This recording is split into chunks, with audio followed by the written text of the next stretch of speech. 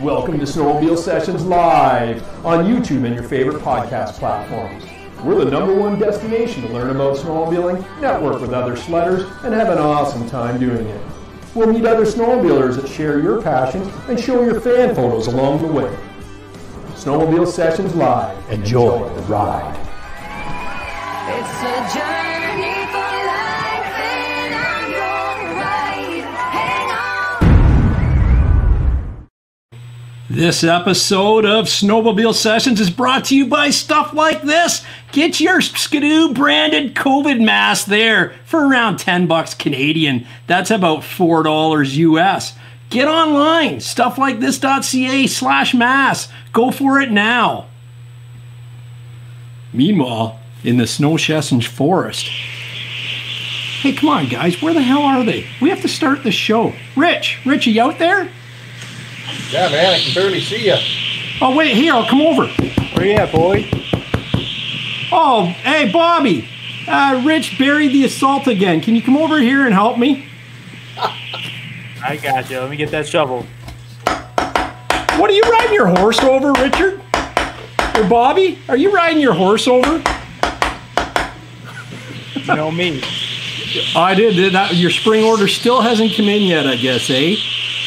Listen, you grab the bumper. I'll grab the ski. Let's pull this bitch. Let's pull this out, okay? 1, 2, 3. Oh, got it. Come on. Are you pulling or pushing? Bob, are you pulling it? Rich, get off Definitely the seat. pulling. You're way too heavy. You're way too heavy. I was pulling too. Okay, well, let me push. You pull, and let's try and get this done. Okay. So on the count of 3. Okay. 1, 2, 3. Pull, Bobby. Pull. Pull. Oh, Bobby, it didn't have to do that right here. This is a family show. Oh, boy. Welcome to Little Theater of Snowmobile Sessions. Hope you guys enjoyed that. We're going to have a good show tonight, guys. Yes, we are. How was your week? Oh, it's been a trip. Yeah? What a How about long, you guys? Strange trip it's been. Yep. I was off. Good. I was we off. We had our Thanksgiving, so it was great, man. Oh, yeah, that's true. It was good. Yeah, we had a long weekend. Today's our Monday, so things are good. Yeah. Yesterday was holiday, and oh yeah. So up north, the leaves are almost all gone out of the trees, and this Saturday they're calling for snow. Wow. Oh. So yeah, so you can't complain about that. Awesome. But yeah, so anyway, we got a couple of things. I'm going to do the fan photos next, but as you probably read in the on our descriptions, that we're going to bring you guys in as a special guest. We've had Dave Nerona on. We've had Sludneck Dan Adams on. We've had the guy from the museum. We have David Cook from Uclear. And we had Nunzio, the Polaris ambassador.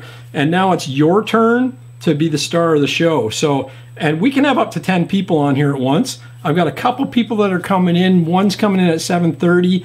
And then I got to send another link out here. But if you want to email me to fanphoto@mudbrats.com. All you really need is a computer with a camera and microphone or earbuds, or an iPad or iPhone or any smartphone device with a camera and microphone.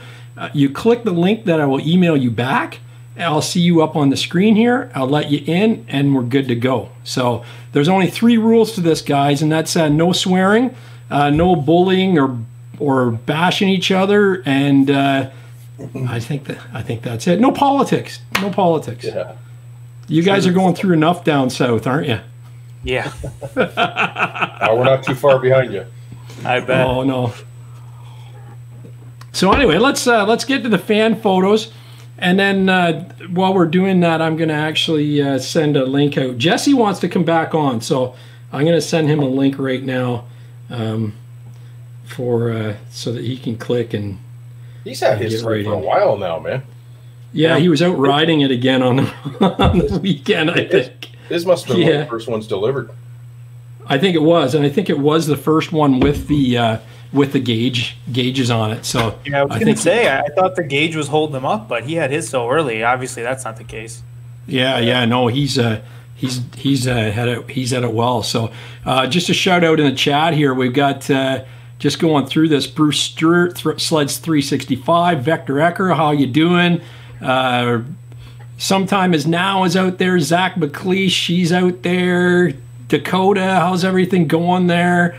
You know, Mr. 85 GT, welcome aboard, buddy. You know, Samuel Deary, Jason Campo, you know, John Sturgis. The list goes on. You know, we'll get to all you guys in a second here, but I'm just going to go through some fan footage. So let me just share the screen here.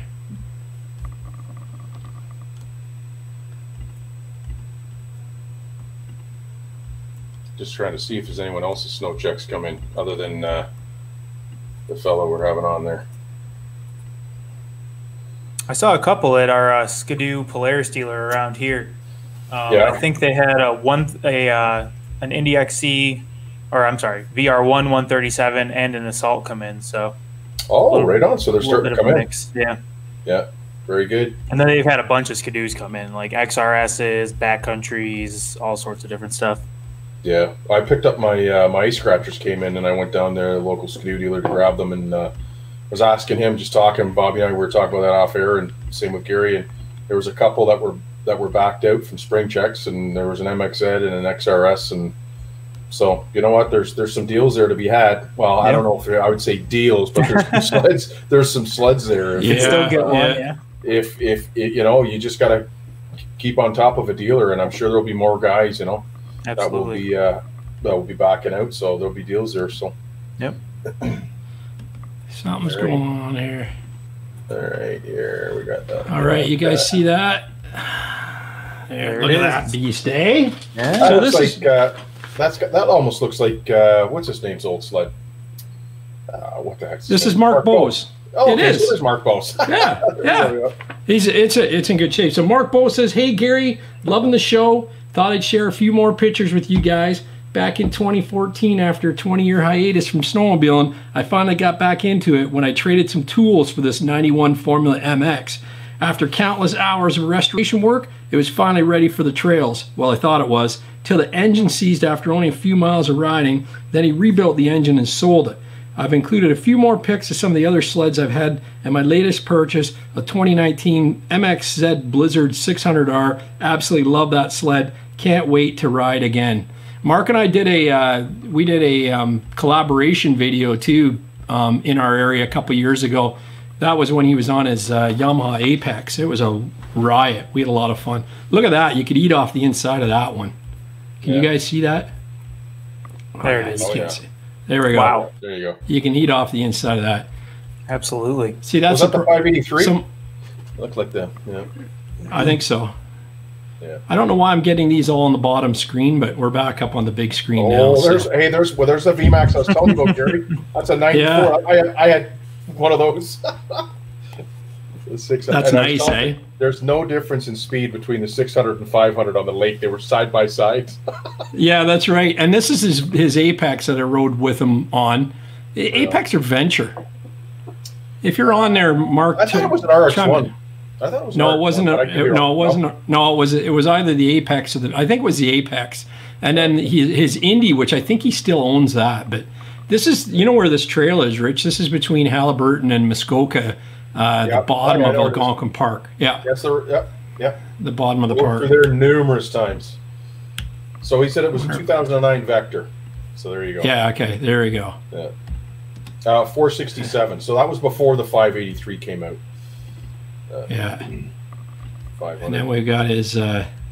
See, that's the thing. So I apologize, guys, because this is the technical difficulties. I ended up lending some equipment out this week, and it came back not fully functioning. So just when I thought I was getting it down, I have to start at square one.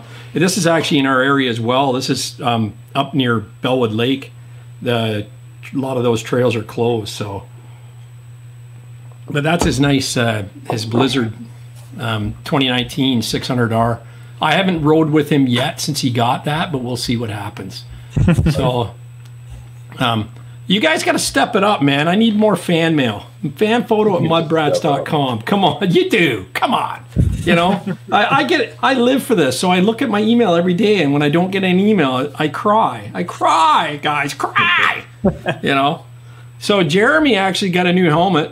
He's I remember last year, if you watch my videos, he had some troubles with his helmet, so he got this G-Max, and he says it's that time of the year when us snowmobilers need new gear. Just pick this up, a G-Max GM64 Vortex with a heated shield. So he says, bring on the snow. So this is awesome. So then we're going to go to this viewer here. He says he heard we're all Ram guys. So he sent us a picture of his Super Duty Ram, pretty nice. He said this is from BKD 694. He just wanted to thank us for the podcast. He lives downhill from Rev Rider. Awesome. Did you know that? Do you recognize that truck? You run past your place? Looks like a beauty. Yeah. Yeah, from, New York State plates. He's going to hit Tug Hill this year with a vengeance. He has to admit he's not very tech savvy, so all your shows I've watched through YouTube. I would love to watch a live show and be able to comment, etc. What do I watch it through? Sorry if it's a stupid question. I understand you're busy, so if you don't reply back, I understand. Wish you well and love all you're doing. I accidentally blocked you, so sorry. No. No, I actually sent him the instructions in a little thing. So watching it on YouTube is perfectly fine. That's the best way to watch it. And live, there's a little chat area that you can actually participate in the chat. And if you want to really participate, you can send us a super chat and you can send us stickers. We love stickers through the bottom and away you go. So, yeah, so that's, he says, oh, he's got a picture of his 2020 Assault here as well. Oh, he sent us a bunch of pictures. Wait, this is going to... Oh, you hide the Polaris pictures. I see how it is. Yeah, exactly. Well, he picks good sleds. I don't know about his truck, but his sleds are right. I think we've actually spoken before. I've seen his sled. Have you? Yeah, I love the wrap. Eh? It's a nice wrap. Yep. Yeah. And I think he's got Mountainside Product spindles on it and much Is of that right? Yeah. Nice. Yeah, and he's a rider too. We're gonna get to the picture. Oh, here he is on it before the wrap. Yep. That's pretty nice cool. Color. Yeah. I like that color. I actually was messing around with that. That was between what I got, the black and gray, and that one. Yeah. Yeah, that's cool. Nice. That's cool. And then this is the picture I love. He's got her buried in the snow. I love it. So your stickers there, your little registration stickers, can you do custom ones, or are you stuck with what? Legally, I don't think you can. I think you can get away with it in most cases, but I'm pretty sure they can give you a ticket if they want, if you do a custom one. Yeah, that's too bad. I was like that up here, and then they eased up on it. Yeah. Custom, but it had to be in a certain area and whatnot. So I mean, they're the ugliest thing. That's ours are horrible. Those huge blocks, and they're reflective too. Try pulling that off. Yeah. Hey, do you remember, Richard? Do you remember that when I think it was Dave or Sledneck Dan? He was saying that when a sled is before it comes out, like let's say the Gen 4, it was actually he was riding it in 2013 when it was like a 2017 release and that kind of thing. Well, actually, I had an anonymous viewer send me in. She sent me in some sled test pilot that I can show. Don't tell anybody that you've seen these pictures here, because might be kind of pissed off. They do a lot with the auto manufacturers. They put those wraps on with like kind of zebra stripe looking things, so you can't differentiate the angles and whatnot. So I know they've done that before. Yeah, like look at this guy. He's this must be the Arctic Cat test pilot here. Got a couple more here. Yeah. This one here. Look at this. He's skidoo test pilot here. Yeah. Go back. This is Bobby. If for those that didn't catch it, and this anonymous viewer said, "Check out those sweet cheeks." Another test pilot photo. Yeah. Oh yeah, for sure. Right I on. think this is my favorite here. Hold it here. And this picture, he would take his friends for rides in the garage. He wouldn't even need snow. There it is. There's it. That was the sled you were talking about, Bobby. The XLT, bud. Yep, that's the first sled.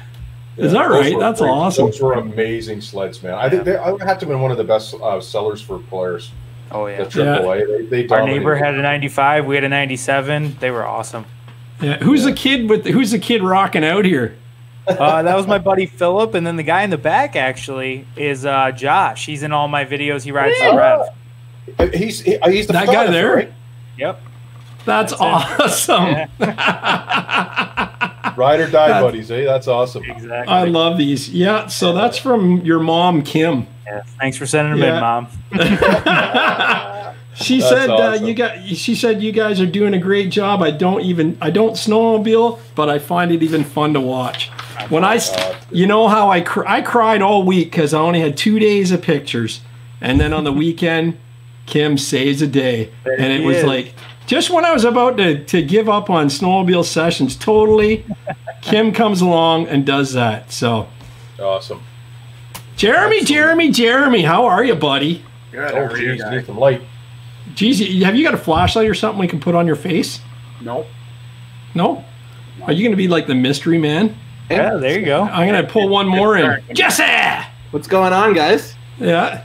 See, hey, everyone in the chat, you want to come on screen, man, you just have to send me an email to fanphoto@mudbrats.com, and I'll shoot you back. I'll reply with a link, and we'll get you going. Oh, hey, I think Craig Eastman wants on.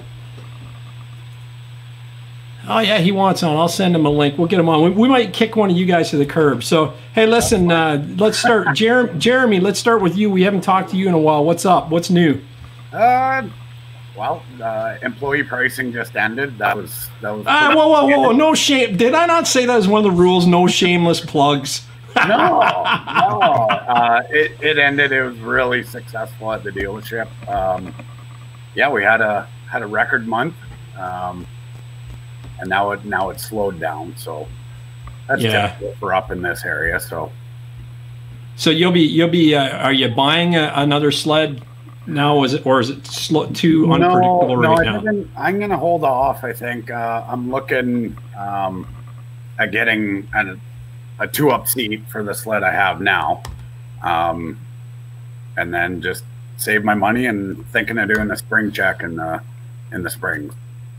Oh, okay, cool. So, actually, I've got a question here. If you and Jesse want to chime in on this too, this is sent from BKD 694, Rev's neighbor. I've got a question for you guys. I know it's the start of season, but this pertains to summer storage. Do you guys lift your whole sleds to the suspension slack during storage? What's your thoughts? I used to do it. Me and my dad used to do it, but we've stopped doing it. Our mechanic told us it's not really necessary. No, it isn't. I agree. Your suspension's under tension anyway, so the only thing you want to do is if you have a deeper lug, like probably what Rich is going to have on his Assault, and maybe Bobby as well.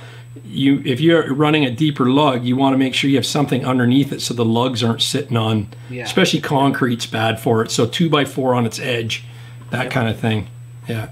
I've seen the mountain guys do that. It seems like a pretty good setup, just like a 2x4 to get the paddles up a little bit. Yeah. Hey, I love you guys. You sent in a bunch of photos that come in, so we're going to get to them tonight, okay? So just bear with. So let's, Jeremy, he's promoting Go Buy a Truck at Bickley Ford in Huntsville. He's there most days. If not, don't see anyone else there. Wait for him to come back. He won't be gone long. Probably just out for a smoke and a coffee. And then, Jesse, what's up with you, man? Not much. Sled's ready to go. It's sitting in the trailer. My trailer needs new brakes, so that's happening right now. But besides that, I have to take it back to the dealer because they're still waiting for some back-ordered accessories. But besides that, all ready. Yeah. Now, did you upgrade your headlights? I did, and they're amazing. I told you did the video, and then I had to adjust the bulbs so they faced straight up because when you put them in originally, they're on like a 30-degree angle. Yep. Like night and day difference. Now, Jesse, I have to explain something to you. Polaris has been giving you LED bulbs for the past 8 years, bud. I know. And you spend all that money on skidoo, and those French guys can't give you $20 bulbs. I don't know the accessories. Yeah. My dad has an Indy. My dad has a 2019 Indy, and so it's shit. But skidoo. Yeah. But those lights, those headlights you bought, they kick butt. That's my buddy Mike is also buying the same ones from you, I think, Gary. Yeah, he did. He already ordered them. So motojungle.ca/eagle has landed. If you're riding a Gen 4, it's the H13. If you're riding XP or XS, it's the H4 bulbs. If you're riding XP or XS, get the DV2, the black ones. That's what I ran last summer. Jeremy, you seen them. Oh, yeah. Didn't you? Yeah. Night and day. Man. I didn't want to spend the $450 on the accessory light this year, so. I know. My lights are $90. A $450 LED light, but won't put it in the fabric. I-beam. They're just beam. They give you and my lights are $90 high and low beam, and they're the DV2's 20,000 lumens. So it'll light up. You know what? It's funny. It's like the auto manufacturers there, and Jeremy will probably love this too. It's like Ford. You got to get up to the what is it? What's the mid package? It's not the Laramie. What is it? What's the mid range on the Ford, Jeremy? XLT. No, but the one above that package. Lariat? You got to get the Lariat to get an LED light package. And it's KotaBear's in the house. Changed it for 2021, actually. Did they change that, Jeremy, too? Finally? I believe so, yeah. But I think you can get. You know, all these auto manufacturers, you know, I mean, throw in LED lights and everything, man. Snowmobiles, motorcycles, like, what do you charge me the extra $20 more? Yeah, exactly. You know, exactly. And Dodge does it, GMC does it. They all do it. So I hope that Skidoo never puts LED headlights in their snowmobiles. So Gary can keep making them and selling them on the side. So I can keep selling them to everyone else, and you know what? They're good. They're really good. So if you don't know, just check out my channel, MUDBRATS on YouTube, and click the subscribe button. But just search best LED for Skidoo. It comes with a Skidoo rectifier. Tried, tested, and true for 4, maybe 5 seasons. I've been running them. 5 seasons, I think now, and. They blow away everything. There's other lights out there that they claim they're higher lumens and stuff, but I'm telling you, the beam is engineered for to be in the right position, exactly where the Skidoo halogen is. So when it's sitting in the rectifier, it has the same properties. There's no scatter. That's a problem with most LED, is the light scatters really wide. If you're looking at it, it looks really bright, but it's not a focused beam. So you can outdrive it. Like the first set I had were like Moto LED or something. Garbage. You do 60, 70, 80 miles an hour, and it was almost like you hit the speed of light. There was no light. You couldn't see a thing. So, yeah. Hey, Greg is here. Sometime is now. How are you doing, buddy? Hey, how you doing? Can you hear me? Yeah, I can. You're pretty quiet down there in that bottom corner. Well, I was listening to your conversation. I ended up getting those LED headlights, the ones that you installed in that one sled on your. On your, and how did you like those? Yep. I haven't put them in yet. Oh, okay, perfect. I just got them. Okay, yeah, we're a little slow on the take. I've had holidays, a lot of them, and also too with COVID, you can't depend on any couriers, especially going to the U.S. as well, right? They're not available in the U.S. only through me, so I'm at the mercy of when they can get down there. So, and everybody's been pretty patient with me so far. So, you know, yeah. So, and then the COVID masks are huge. I got a lot of. I just put the U.S. shipping on that, so they're actually going really well for my American friends down there. So even though Trump claims I see those on your opening scene there, and I'm going to get them. Yeah, you should. And I can do custom as well. So if you need custom as well, then away we go. Yeah, oh yeah. So, yeah. So Gary, those lights that you're talking about, would they work on my sled? No, would they work? Possibly, but they're not meant for it. It's a different. I would say it's not. You could try, but you might get flicking. Like I know even in the Rev, the first generation Revs, or something, right? No, they have a rectifier on them, but they're not.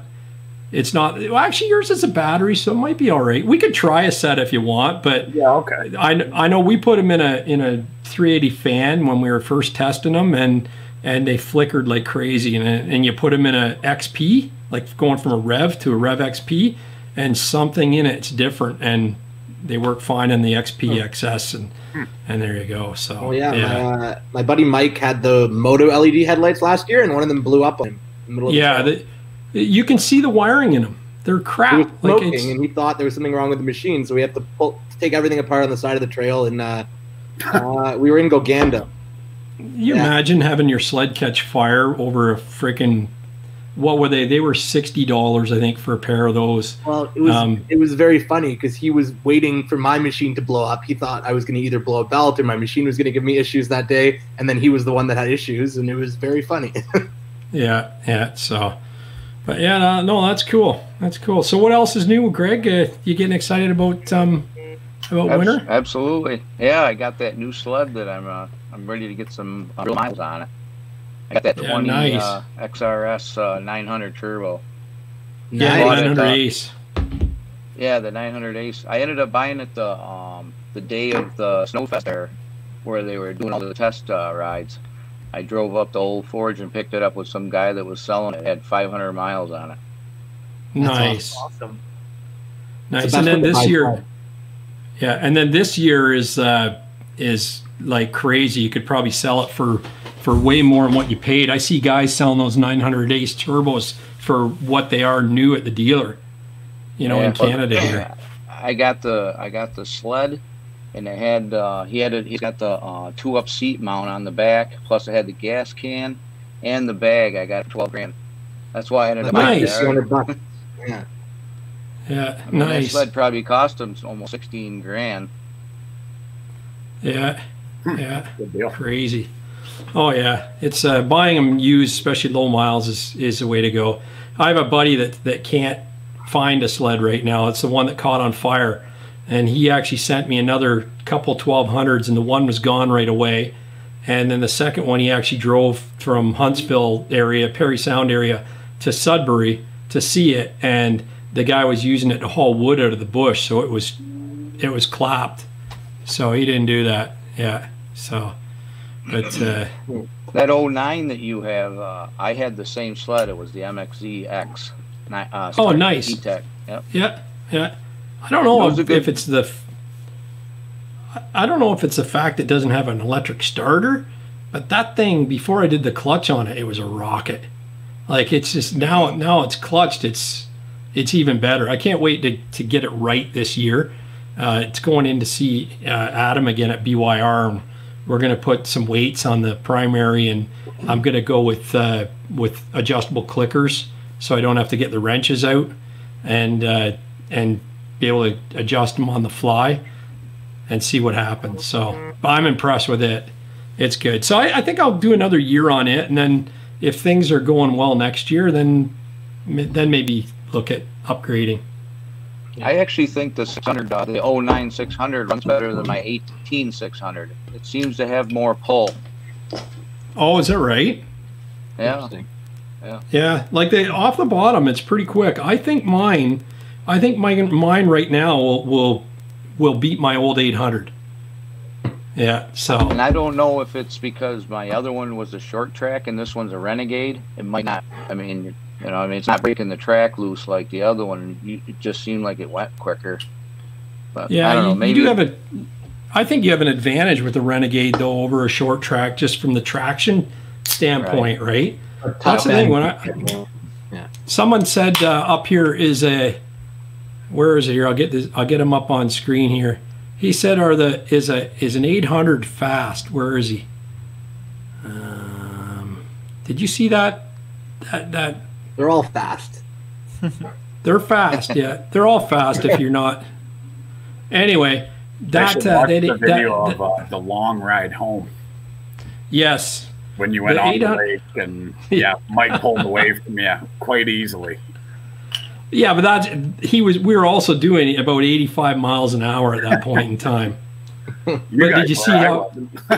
What's that? Yeah, I was. I reeled everybody in right off the bat. But no, there's a video I raced the 800 E-Tech, and I had the clutch done on it, and a Bondi airbox, a 2-degree timing advance, so it was no slouch, and it was tuned up and cared for.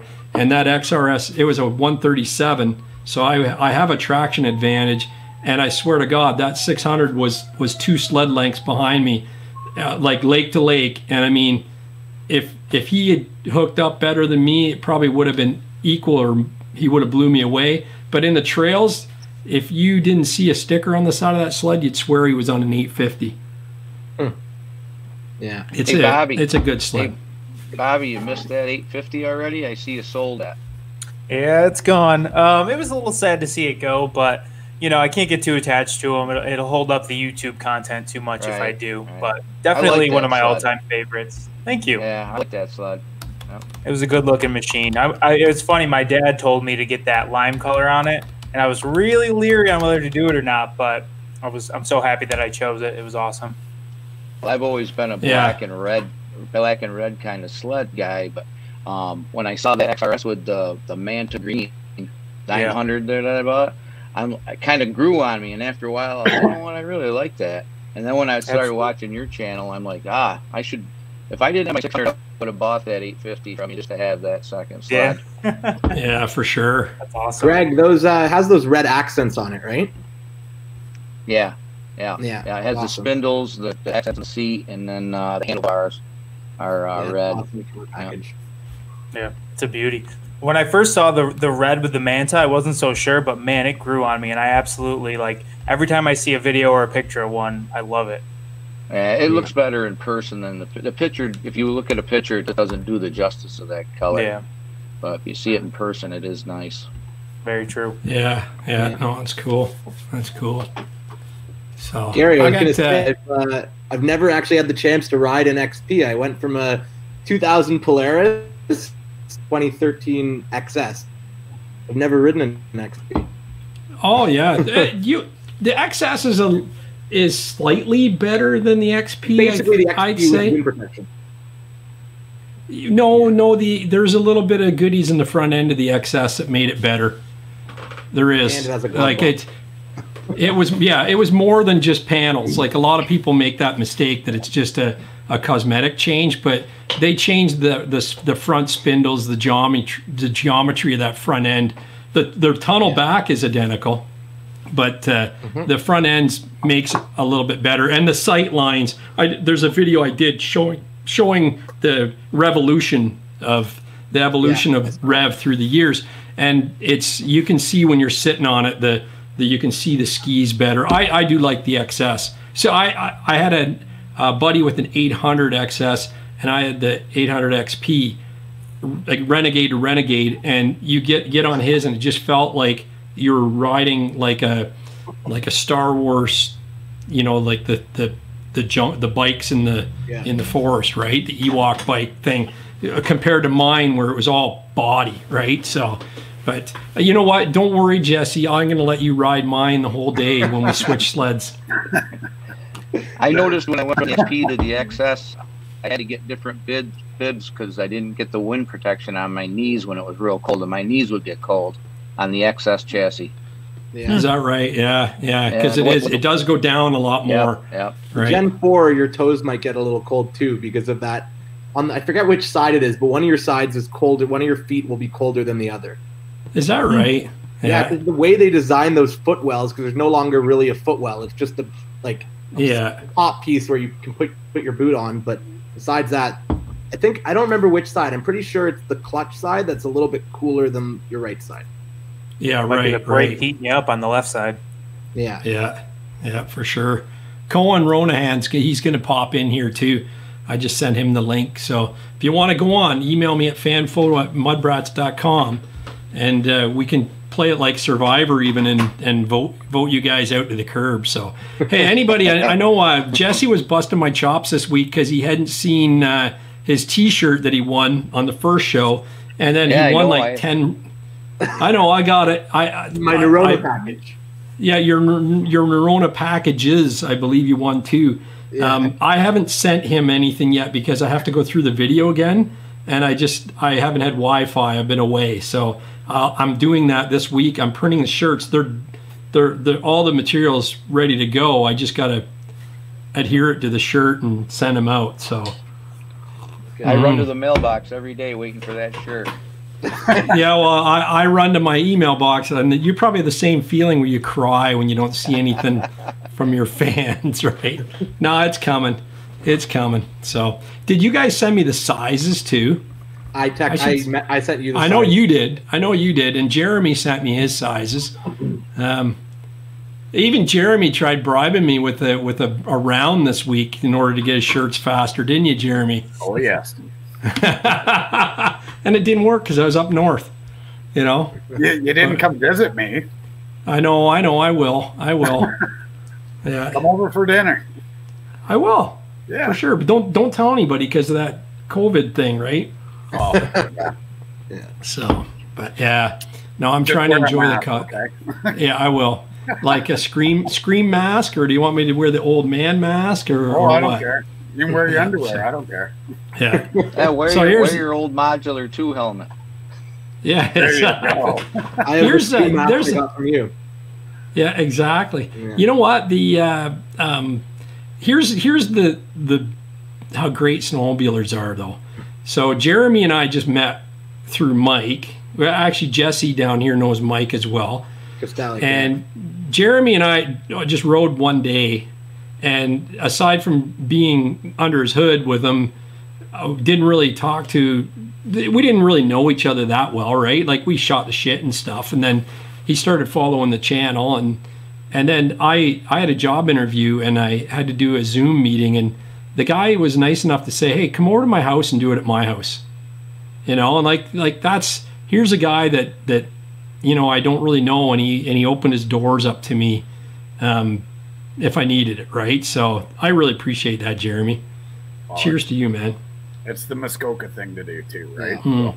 Well, I have Yeah, a it's all- story. Yeah, I was up in Muskoka and we ran out of gas on the sled, and we had to tow one sled with the other and had very little gas, and then we ran both. So we had to hike for like 5 minutes, and we saw a street, and we went to the nearest door, knocked on the guy's door, and asked him if he had spare gas. And he gave us gas. And nicest guy. We offered to pay him for it. He refused to take any money. Gave us 2 full jerry cans of gas to fill up the sleds, and we got home. Well, that's Wow. incredible. Yeah, That was nice. Really nice. that's wild. Yeah, it's just like the humanity, right, of it all. Yeah.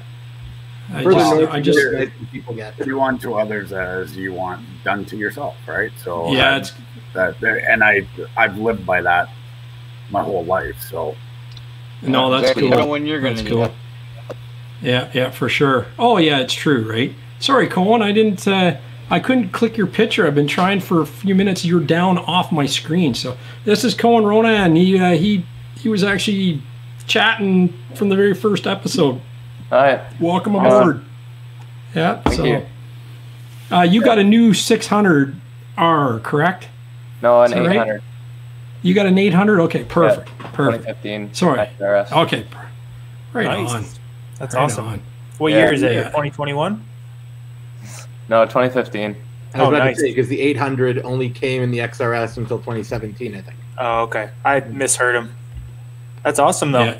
Yeah, pretty excited. First sled, actually. Yeah. for Oh, me. is it really? Yeah, Nice. well, that I bought. Like, I've been riding sleds that my dad bought for years. I just bought my first sled too. It hurts. Yeah. Yeah. And you're still and Jesse's still in school, so Yeah, it's so am I, when actually. are you? When Jesse told me he was in school in med school, I was like, holy No, I'm crap. applying to go into med school. Well, it's the same deal, Yeah. man. Like, Yeah. Yeah. Hopefully interviews are like anywhere from February to April, so hopefully it doesn't fuck up the season too badly. But oh, hey, watch the F shots. oh, Bobby loses his monetization when he gets that. No good. Now Bobby, we have to check the box saying there is an F shot in the. Question for Bobby, Mr. 85 GT. I see most of your videos. The trails look 20 feet wide and open like fire roads. Do you have any tight bush trails in New York? Yeah, so if I ride from Oneida Lake and I start heading up north, they're super tight and windy. And I just don't often do that because where I live, the lake doesn't freeze that often. So I end up trailering anyway.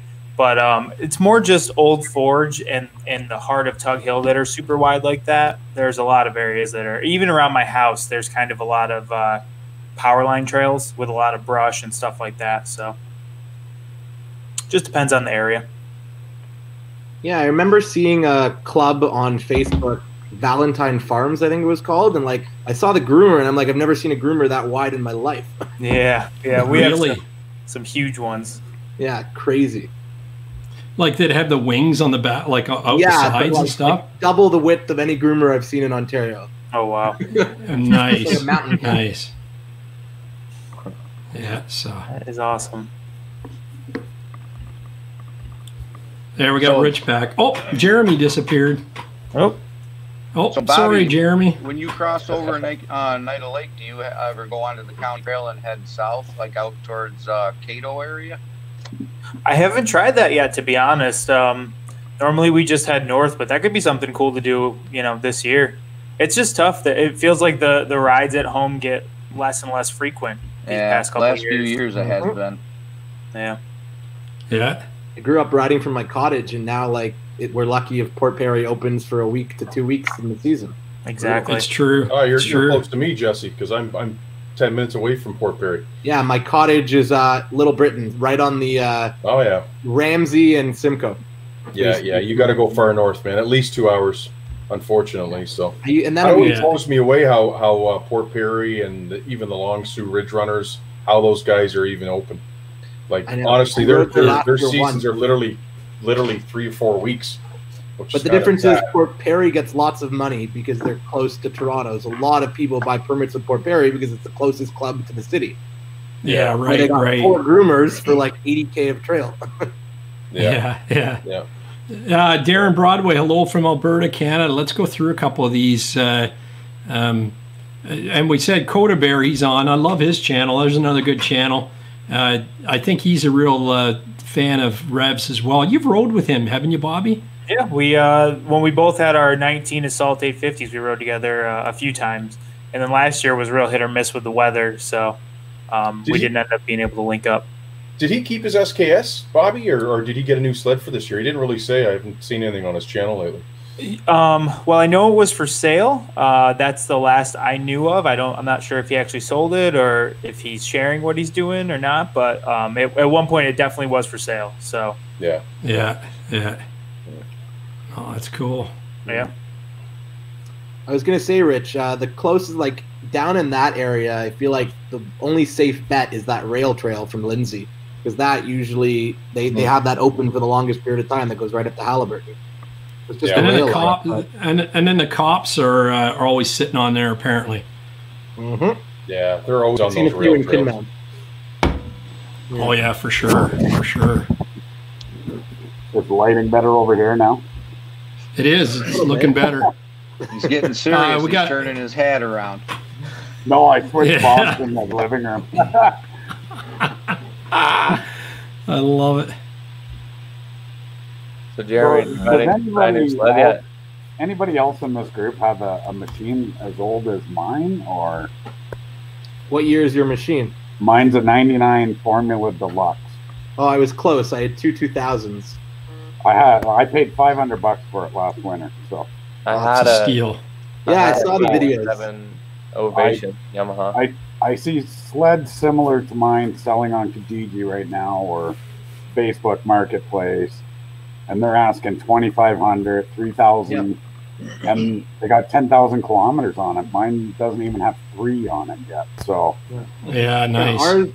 Our 2000s, I think, had maybe 4,000 kilometers on it after we had them until 2015. Yeah. And we got maybe $2,200 for the sleds each. Yeah. Now, You stole that one, bud. I can't believe what people are asking for their 20-year-old snow machines right now. So yeah, I know. That's why I'm kind of holding off on buying another one, right? So yeah. Well, the problem is you have to buy another one. if you sell yours, right? So, and they're top dollar.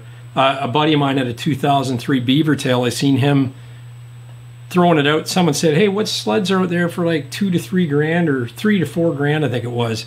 And he put his, no, it was $2 to $3 grand. And he put his 2003 Beaver Tail, still original, not deleted or anything. It's still original Beaver Tail. It's an 800. I wrapped it, so it's got a camouflage wrap on it. I didn't design it. He bought it. I installed it, and I know he cares for his stuff. And I just said to him, I think he was saying $3 grand or something. And I said, no, 2,800 I think is what he had on it. And I was like, buddy, you should be like 3,500 on that right now. I know last year it was a $2,500 sled. Yeah. This year it's a $3,500 sled. And he goes, really? I go, put 4K on it and see what happens, because guys are buying them, you know. And especially that's a unmolested Beaver Tail. Like, it's not deleted. So it's all stock, and it's an X package with the piggybacks, the HPG piggybacks on it. So it's a good package. So, you know, he'll probably find a buyer for it. Oh, I personally don't like the look of the Beaver Tails, but I don't either. But they're collectible now. You know? Yeah. I used to have that 2003 Beaver Tail. That was the first red chassis. There's a guy with the it actually came out in 2002. Believe it or not. Yeah, it was an ugly sled. Yeah, they had a limited. They had a limited edition 2002 or 2002.5, whatever you want to call it. The Beaver Tail is out. There's a guy right near me that has one, and then they brought it full on in 2003. So they raced him in 2002. That's when it really made a name for itself, because it was winning all categories hands down, right? But yeah, like it's. So last year, Jesse, I almost bought Mike's. I could have bought Mike's sled, right? Oh, it was XRS.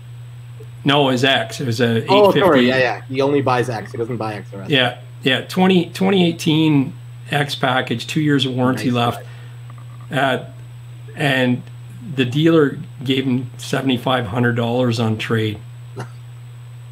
And like that sled now, people are asking 11 for. The dealer offered me on St. Ange offered me on my machine, which was a 2018 and had 11,000 K on it. They offered me $6,500. Yeah. So I ended up selling it privately. But yeah. Yeah, for sure. So I'll buy yours next year privately off you. So we'll do that.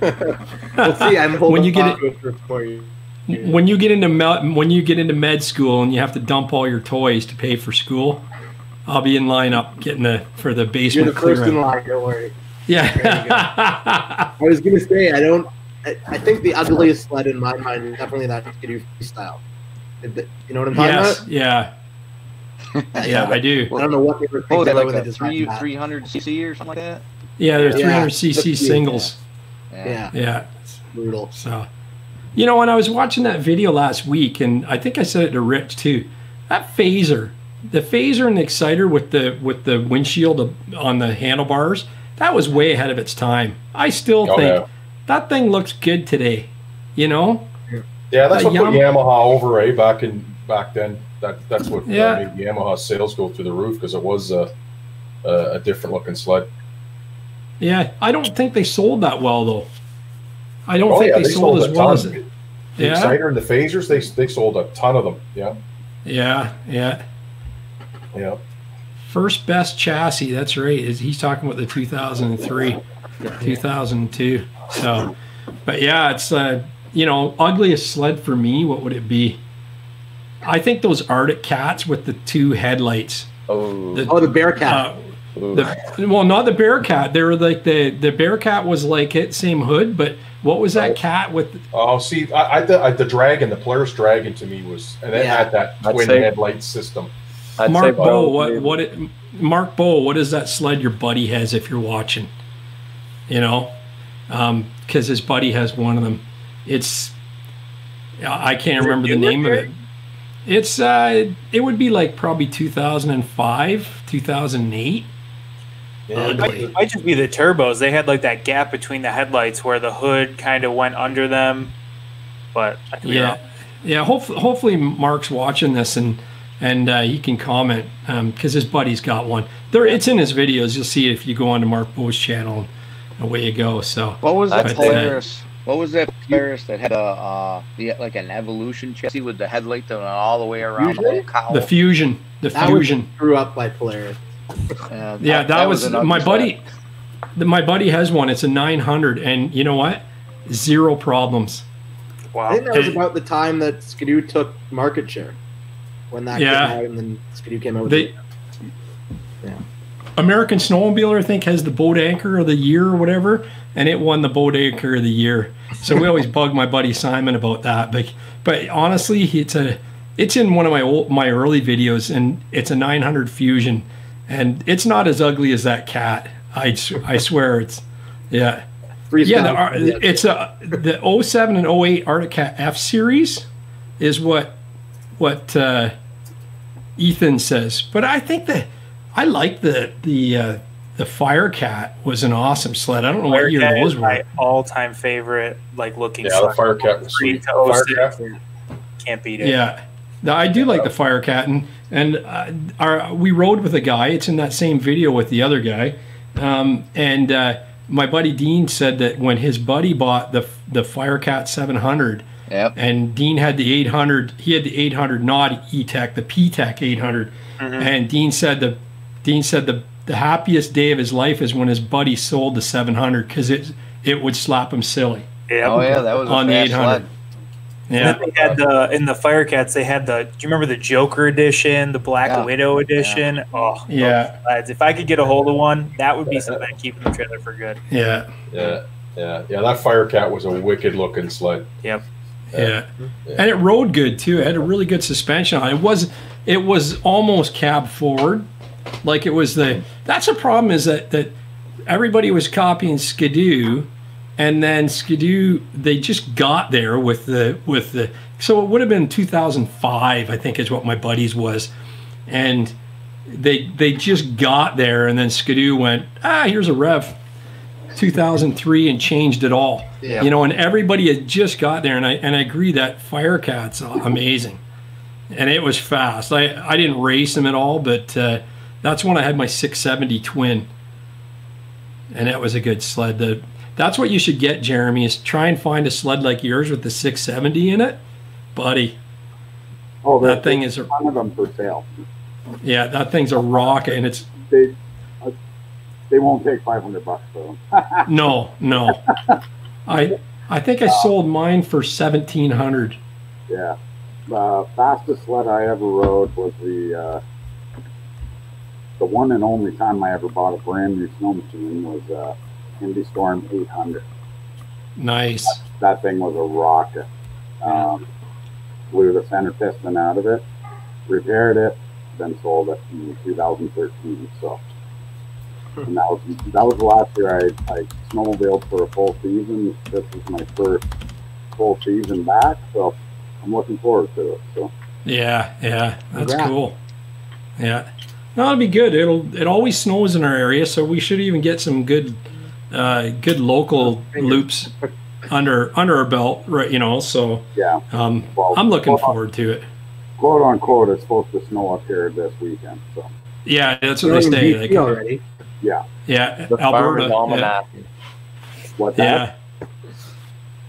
Farmer's Almanac says that every year, though. Well, no, the forecast is saying snow on Sunday, and Michael K and I are supposed to go golfing Sunday. So. Oh, nice. Fingers crossed. Yeah. Do you guys want to see some more pictures that have come in while we're sitting here? Sure, why not?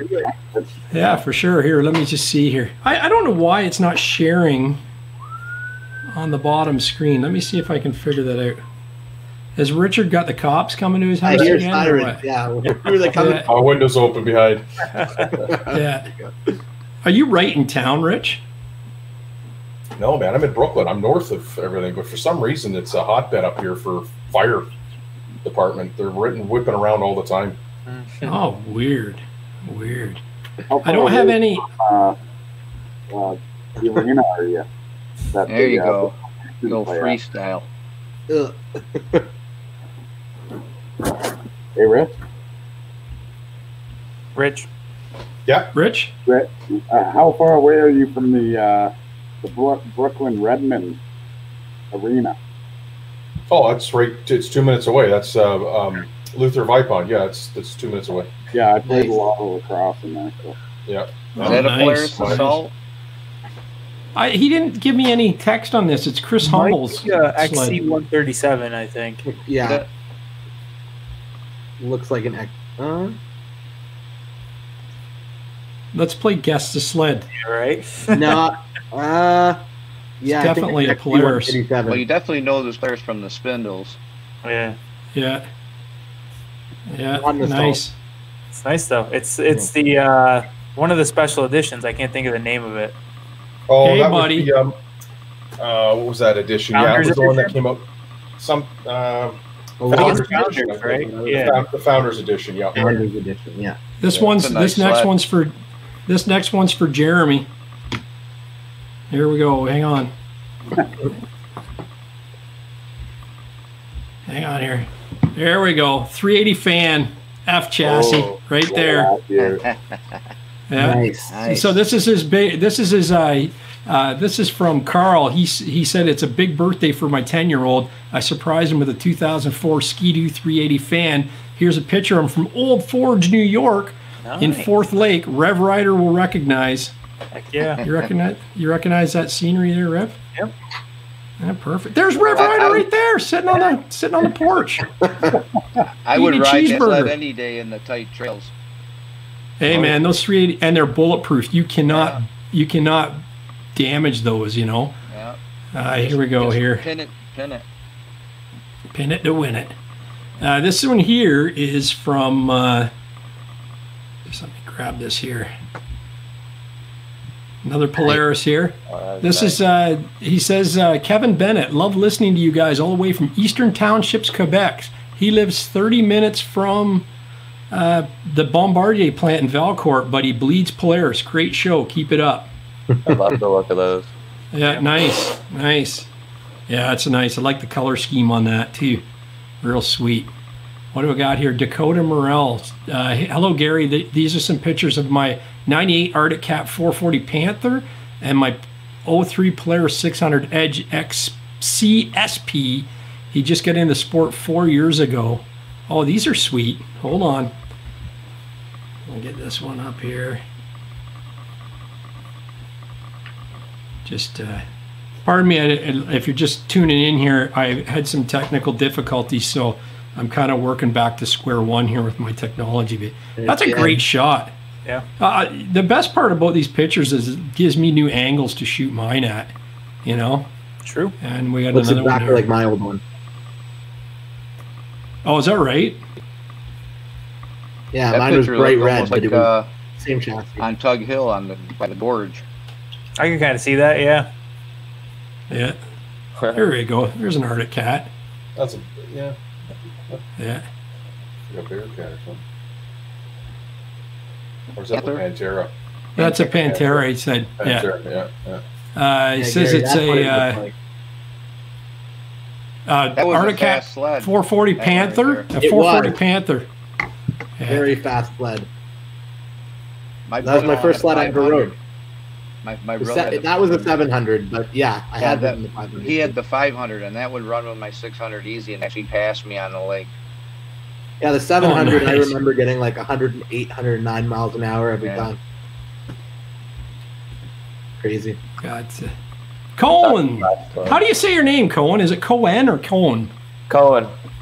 Cohen. There he Yeah, is right there. Look at that, bud. That's There, in Jeremy. February. See, they're coming out for you, Jeremy. Look at the support. Yeah, 2002. Nothing wrong with I'm actually looking at getting a seat jack for mine so my stepdaughter can ride with me. So That sled sweet. That sled went 22,000 kilometers without any work except for like That's replacement crazy. things. Oh, isn't it? Isn't it? Yeah. Don't you wish they built them like that today? Yeah, They don't. My dad actually rode from Bellwood to Muskoka and back. I want to do that actually. If it ever opened up, I'd like to do that run. I think I'd I like to go up almost to. pulled 'em, Yeah, Is that 15? I don't think there's been a I don't think there's ever been a season in the last. I think my buddy Dino had said it. He said it's the last 4 years ago or 5 years ago. You could have done it. All the trails were open and enough snow. So, a buddy of mine, Ted, he might be watching. He did from Aurelia. He did the Wrap Tour and back to Aurelia again. Well, that's yeah, and that was 2 years ago. So yeah, that's the new one right there. Yeah, that's sweet. That's the 800, right? You'll love that. Yeah. Game changer. So, my buddy, I think I already told you this. Dino had 13,500K on his. He still had the original belt and the original plugs in it. Really? And he runs hard. My 600 E-Tech, the 2013, got about 18,000 kilometers on it before it called it quits. Nice. In the middle of Lake of Bays. Oh, jeez. Came to a stop and we had to tow it 30 kilometers back to Dorset. Oh, man. Oh, there's more pictures down there, too. What? What, 18,000 kilometers, about 10,000 miles? 12,000 miles? Yeah. 12,000? That's good.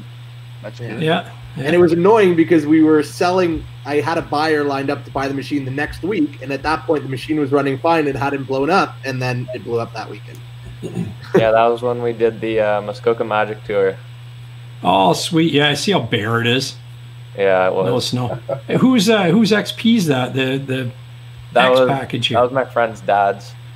Yeah, he let me borrow it for a quick rip. He should trade me the side panels for my black side panels. 2020 free ride? Right?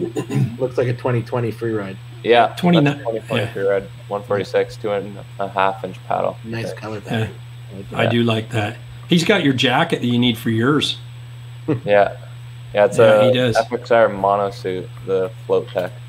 Yeah, that's what my buddy has too. He loves it. He says it's really warm. John Sturgis from boating to sledding.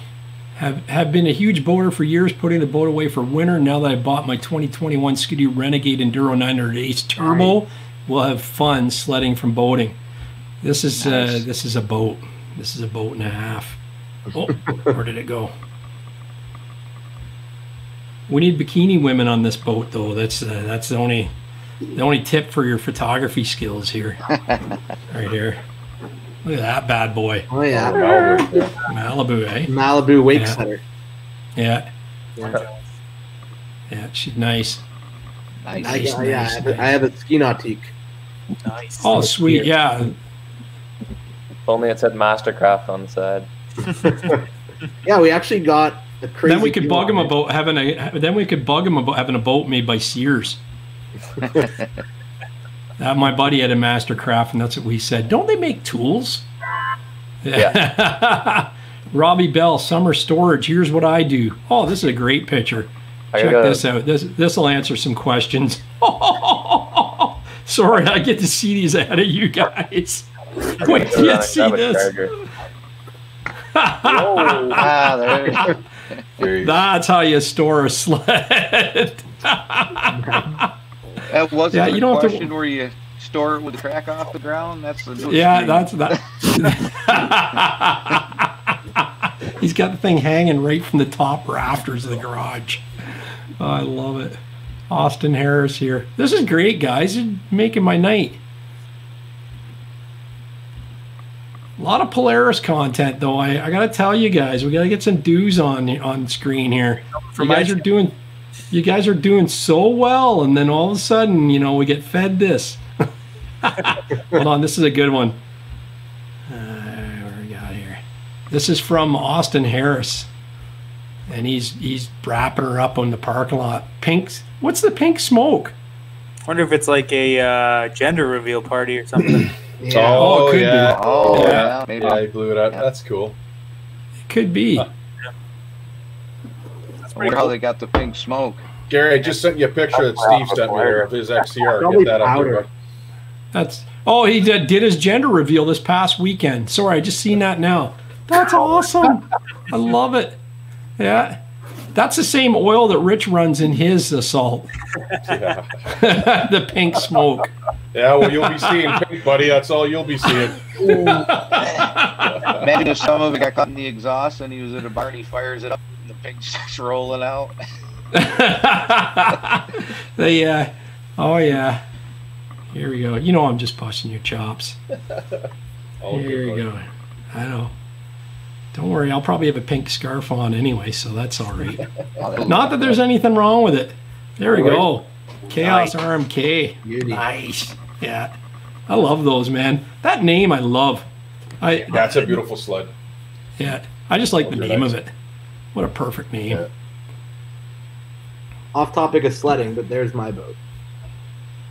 Nice. Where boats? Oh, cool. Yeah, I love those. Yeah. So you do a lot of. 9. So you were saying you got some slalom tips from me, didn't you? Some slalom skiing. Long story short, I was training to compete about 4 years ago, and then I was hit by a truck on a bicycle. And, what? Yeah, so I can't really ski that great anymore, but I try. Wow. Yeah. That's funny because I was driving a truck one day and a kid was riding a bike and I nailed him. There was water skis everywhere. Just kidding. There's a best of both worlds right there. Yeah. The best of both. You're okay though, eh? Is there any long-term side effects of that? Right now I'm okay, but it was pretty brutal when it happened. I was on crutches for just over 2 years. Oh my God. I went sledding. I would put a garbage bag over I was wearing an air cast. I put a garbage bag on it and I clipped the crutches to the side of the tunnel and go sledding. Oh, that's awesome. There's a diehard. Hey, This is yep. You're writing all this stuff down that Jesse's showing you in case you want to buy everything when he goes to med school. Yeah, that's got the sled and the boat. Yeah, exactly. Yeah. I'm gonna have to. Oh, the boats. I don't own the boat. My dad owns the boat. I don't have that much. Okay. Okay. Then I'll just go shack up with your dad then. Yeah. And we'll do it that way. All right. So we got this one here is I love these group rides, man. This is what it's all about. This is from Matthew Elliott, and he says end of our big loop from New Liskeard to Cochrane and back this year. Name the sleds. Hold it. We'll get these up here if we can find them. There we go. 2019 XRSs. There's a 900 turbo in the back, 19 turbo. And then, 2016 2017 free ride? 2016. 2016, the lava orange, lava red. Yeah. And the one all the way to the left? Oh, that's a 2018 X. 18. Yep. 18X. Nice. Or is this? No, that's not an 18. Not an That's an XS chassis. That's a 2017. That would be, I think. That looks the like XS. the sport color package. Was it the sport? I remember the sport for a few years had that an X originally. I'm not sure. Maybe he gives us the answers on an up and coming email. Doesn't look like he did. Those two orange ones are for sure 2019 XRSs. Yeah. Oh, hey, KotaBear is going to hop on. I'm going to shoot him the link here. Just hold on a second here. Right on. Sweet. A little extra Polaris love. Yes. Yeah. Done, Dakota. Done. Check your inbox there, Gary. I got her. You're up next, bud. Yeah. You're up next. Yeah, for sure. No. Yeah, he's got a good channel there. He had that red SKS. Yep. Oh yeah, he said the left is actually a TNT. Yeah. Oh, nice, perfect. Yeah. Yep. Oh, nice. Huh. Did we win T-shirts or anything like that for getting all the sleds right? Right. So this is from that's Rich's shadow there. If you don't recognize it. No, that's Steve. That's the Steve. guy that I ride with. That was his sled from last year. That was a nice sled. I like that color, man. I like that matte gray. Yeah. That's sweet. And we got me, Steve, took while out for a ride. Oh yeah, hold on. This is. Oh shit! This is your sled. Right on. Hang on. Yeah. I'll get this up here. Again, I'll. Is that it there? That's it there. You're getting lots of rides this year. Oh, that looks like Shining Tree. but it might not be. That was be near outside of. I believe that was outside of Barry's Bay. Oh, I believe. Yeah. It all looks the same. Oh yeah. Yeah, that's right. Yeah. Little How'd you like spindly the stock trees. skis, Rich? Did they work good for you? What's that? The stock skis. Yeah, you know what? I didn't. I meant to ask you that because I know you always swapped yours out. I didn't think they were that bad. Oh, did you have the stock carbides on them? About halfway through the season, I went to a longer one. Okay. But the stock carbides on the Assaults are way longer than what they put on the regular Polaris sleds. Did you know that? I didn't know that. Yeah, they're a lot longer. I think they were 10, and then their regular Polaris sleds have 8. But, Oh wow! Yeah, I had no idea. Kota, what's Kota up? Bear! Come on, how you guys doing? Pretty good. What's up? Really good, buddy.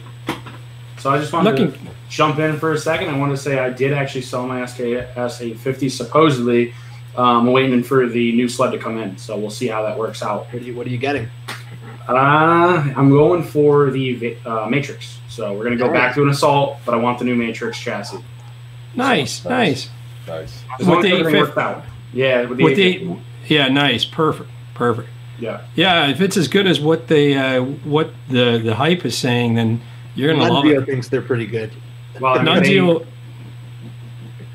they finally says- looks like they went through and actually did the stuff that we want at Player. Like they listened to the feedback, and hopefully, I mean, extra storage in the front, little slimmer design in the middle, and they have the attachments. But one thing I don't like, as far as I know, they still do not have a gas caddy, which is lacking in my opinion. You know, Skidoo definitely has that gas caddy, and yeah, that is something that you need. Especially, I went to Maine for a week, and I was almost out of gas every time. I would just buy the need to link get the those adapter kits so you can put the link accessories on them. Yeah, that's like I had that on my $100. Assault, Yeah. and it'll be going on my Matrix this year too. The accessories. Yeah. I think it's 'cause I got Wild Technologies, link back. South Simcoe Machine. There's a bunch of them. yeah. South Simcoe machine would ship down to Yakota. If you want to look them up, he has his own custom made, and they look really good. Really good. I have them on my desk. Yeah. They're awesome. Yeah, South Simcoe machine. Simcoe Yeah, machine? so No, South Simcoe. South Simcoe. Okay. And the beauty part about it is you can get the stackable jerry can, and then you can also have a bag. That would be nice. Yes, for sure, Yeah. especially on the longer rides. But my thing is I can't remember, but isn't the Matrix rear end, isn't it like inch shorter or something? So I don't know if the accessories are going to match this I would year. reach out to the South Simcoe machine because he's probably either maybe he hasn't done it yet or he will, but once they get a hold of a Matrix, they'll make one designed. Yeah. No, but the T slots are the same. You'll fit. You'll have no. The air problem. slots are good? Okay, because I couldn't. They're identical. Yeah. All right, because I couldn't remember. Someone I thought said it was going to be an inch off or different than the slots on the other chassis. But No, because they would have pissed off all the other people that have bought all those other bags. Like that Brant bag was like $400. Well, it was $500 up here. yeah. Yeah, wow. Down here, I think it was like $299, maybe. I think that's what that bag was running for. Yeah, we got Canadian Tire money up here. Yeah, that's Yes. Yeah, I'm gonna send you this picture, Gary, of mine on my sled. If you can fire it up here so Kota can see it here. Yeah, I'll for send you sure. this email right here. I'm gonna fire another one up here too. So, yeah, Kota, I love your content, man. I started watching you a couple of years ago. I appreciate it. Nice job. It's been rough. I haven't posted since the main trip. I only got one video up. I ended up losing 90% of my footage, and it really did not work out. Yeah. The 90%, I have like one video that I could make, but it's not the same footage. You know, it's the last 2 days that I was there, and there was a lot of snow melt. It was like 50 degrees, and it just was not the way I wanted it.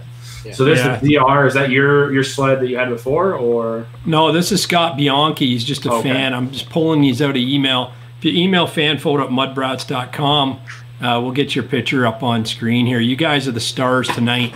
You know, we're getting some really good shots. I sent you another pretty good one too. Yeah, I see that. I got it right now. It's coming up next.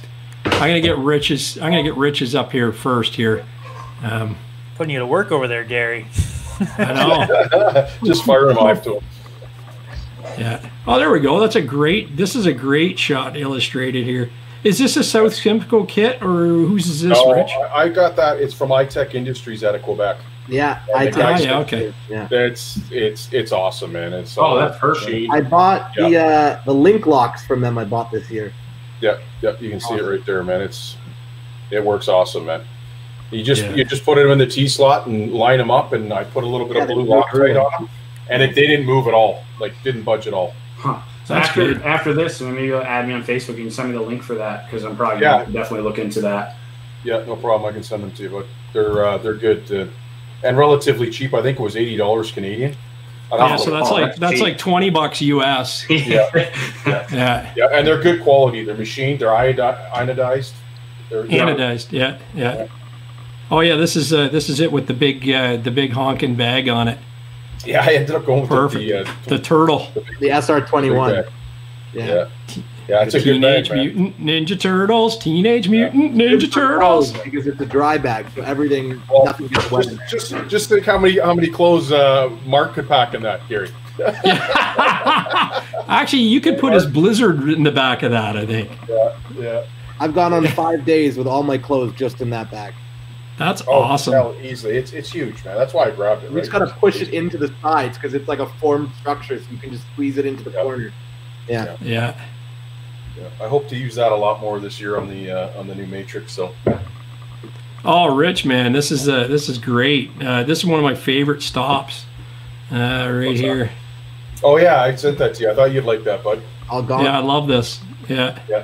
So that's Steve and Rick. Rick's the other fellow that rides with us. He's got the 4-stroke skidoo. Steve's got the BB. Steve's this guy here with the yellow BB. Steve, that's Steve in the back there with his XCR, and that's Rick there with the yellow BB2. He's the one with the skidoo, the 4-stroke. D112B. Is that what the trail's called again? Forget. That's the one up near the. When they closed it down. They didn't close it down, but there was logging. That shelter is at the intersection of 3 trails. Yeah, that's right. Yes, it is. Yeah. The 112B, I think, when you're coming north from Dorset, you bump into it on your way to Kearney. Oh, like we came back from Kearney to find that, and it's like, we want to find it, and we're coming back, and it's like, I had no idea where we were, and I lost. I'm going, this is totally the wrong way, and all of a sudden we come around the corner, and boom, there it is, and I get off my sled, and I said to the guys, I knew right where to get air. Yeah. I knew where we were going. Steve just said it's D101B. I knew where we were going the whole time.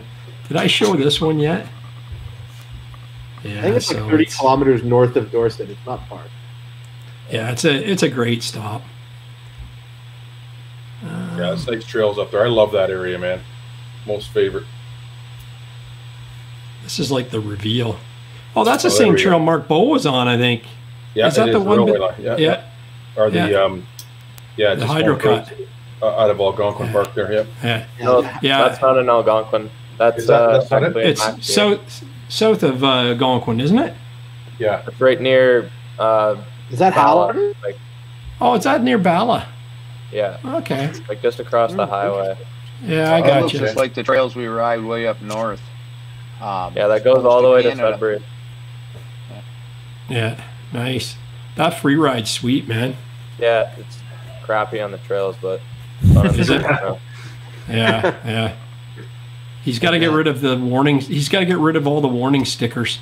That's the first thing I do when I get a sled home. It doesn't. That's my big. I get out the heat gun and I pull all the warning decals off. You'll leave those that's my big. The can on. I don't get that's it. My bet. Yeah, that's my big pet peeve. Cans are too, but the warning labels, like, it drives me crazy. Being a graphics guy, I think it makes it worse, right? Oh, yeah. It's the same as ugly numbers. When Mike got his new 850, his first one, it's like he was showing pictures, and I finally just threw him a number kit in the mail for free. I said, buddy, you got to change them up. Life's too short for ugly numbers. Yeah, they're hideous. Ontario numbers. Yeah. Dealer numbers, right? My dealer just offered me custom numbers. I didn't even have to pay extra for it. Yeah, that's nice. Some of them do a good job of them too. Yours look good. ZL? Old ZL, yeah. Yeah, it's but this is from Austin Harris. He doesn't ready to go this winter, he says. Doesn't say anything else there. Oh, here's another stuck photo. Let me see here. Oh yeah, this one deep. This don't see anything. It's black. Oh, you lost it. No, we got it. I have to flip them. Oh, nice. Yeah, that's steep. Yeah. I got some photos from Maine too. Guys running 120s, and it was about that same deep. Yeah. It was not. It was not fun getting them out. That's for sure. No, the 850s have no issue spinning a 120. That's for sure. No. Yeah. Gary, I sent you some photos too. Perfect. Hey, Mike, Bobby, you know Mike Ludwig? Oh yeah. Yeah. Do you mind if he sends you pictures of you in your underwear out on the trail? I'm curious how he got them, but. Oh, there's the gang. What do you remember about that? Is there a story to that pic there, Bobby? That was the time that in the center? Absolutely. That was the time that Mike and I rode together, and the guy that bought my original Assault joined us. Yeah. And that's my 2017 Assault in the middle. It started it all, and then off to the left is my 2019, and then to the right is Mike's Indy XC 600. Nice. That's sweet. I actually ran into Mike up north also. We didn't get to ride together, but nice. Definitely stopped and he's awesome, dude. Yeah. Nice. How did you like? I mean, obviously you loved the 850 better, Bobby, but your orange 800 was a nice sled too, right? You like that? Absolutely, yeah. I mean, it started it all for me. Like, I took a pretty big leap going to Assault and going back to Polaris. I'd been on skidoo for a while, and it was fast. It was so light, and the ergonomics on the axis are they're awesome. You know what I mean? Yeah. So I was super comfortable on it. I really loved that sled, and being able to customize so much of it. Tunnel color, spindle, body color, all that. It's awesome.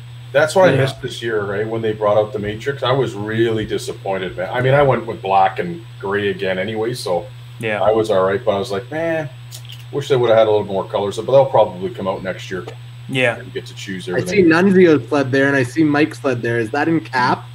This is Cap across from the Esso station. This is from Mike. There you go. You can tell Nunzio's screen because it's white. That's right. Came all the way back there. He's hanging out with all the Polaris. Oh, look he let the skidoo get really close. That's probably the closest it's ever been. I love his pictures last year when he's a Polaris ambassador and he's going away on all these trips with Mike, but there's not a picture of Mike's brand new sled that he's so proud of. It's all Polaris in the pictures. So I go riding with Mike. I go, hey Mike, how come your sled never got any airplay on the old Nuns channel there? That's funny, yeah. Yeah, that's I love these group rides, man. That's awesome. I love riding in that area. It's great. Yeah. Actually, Jeremy and I were there, but we were 30 miles down the road with his hood up. Yeah, I remember. Nice. Kyle Johnson. First ride too, eh? Oh, wonderful.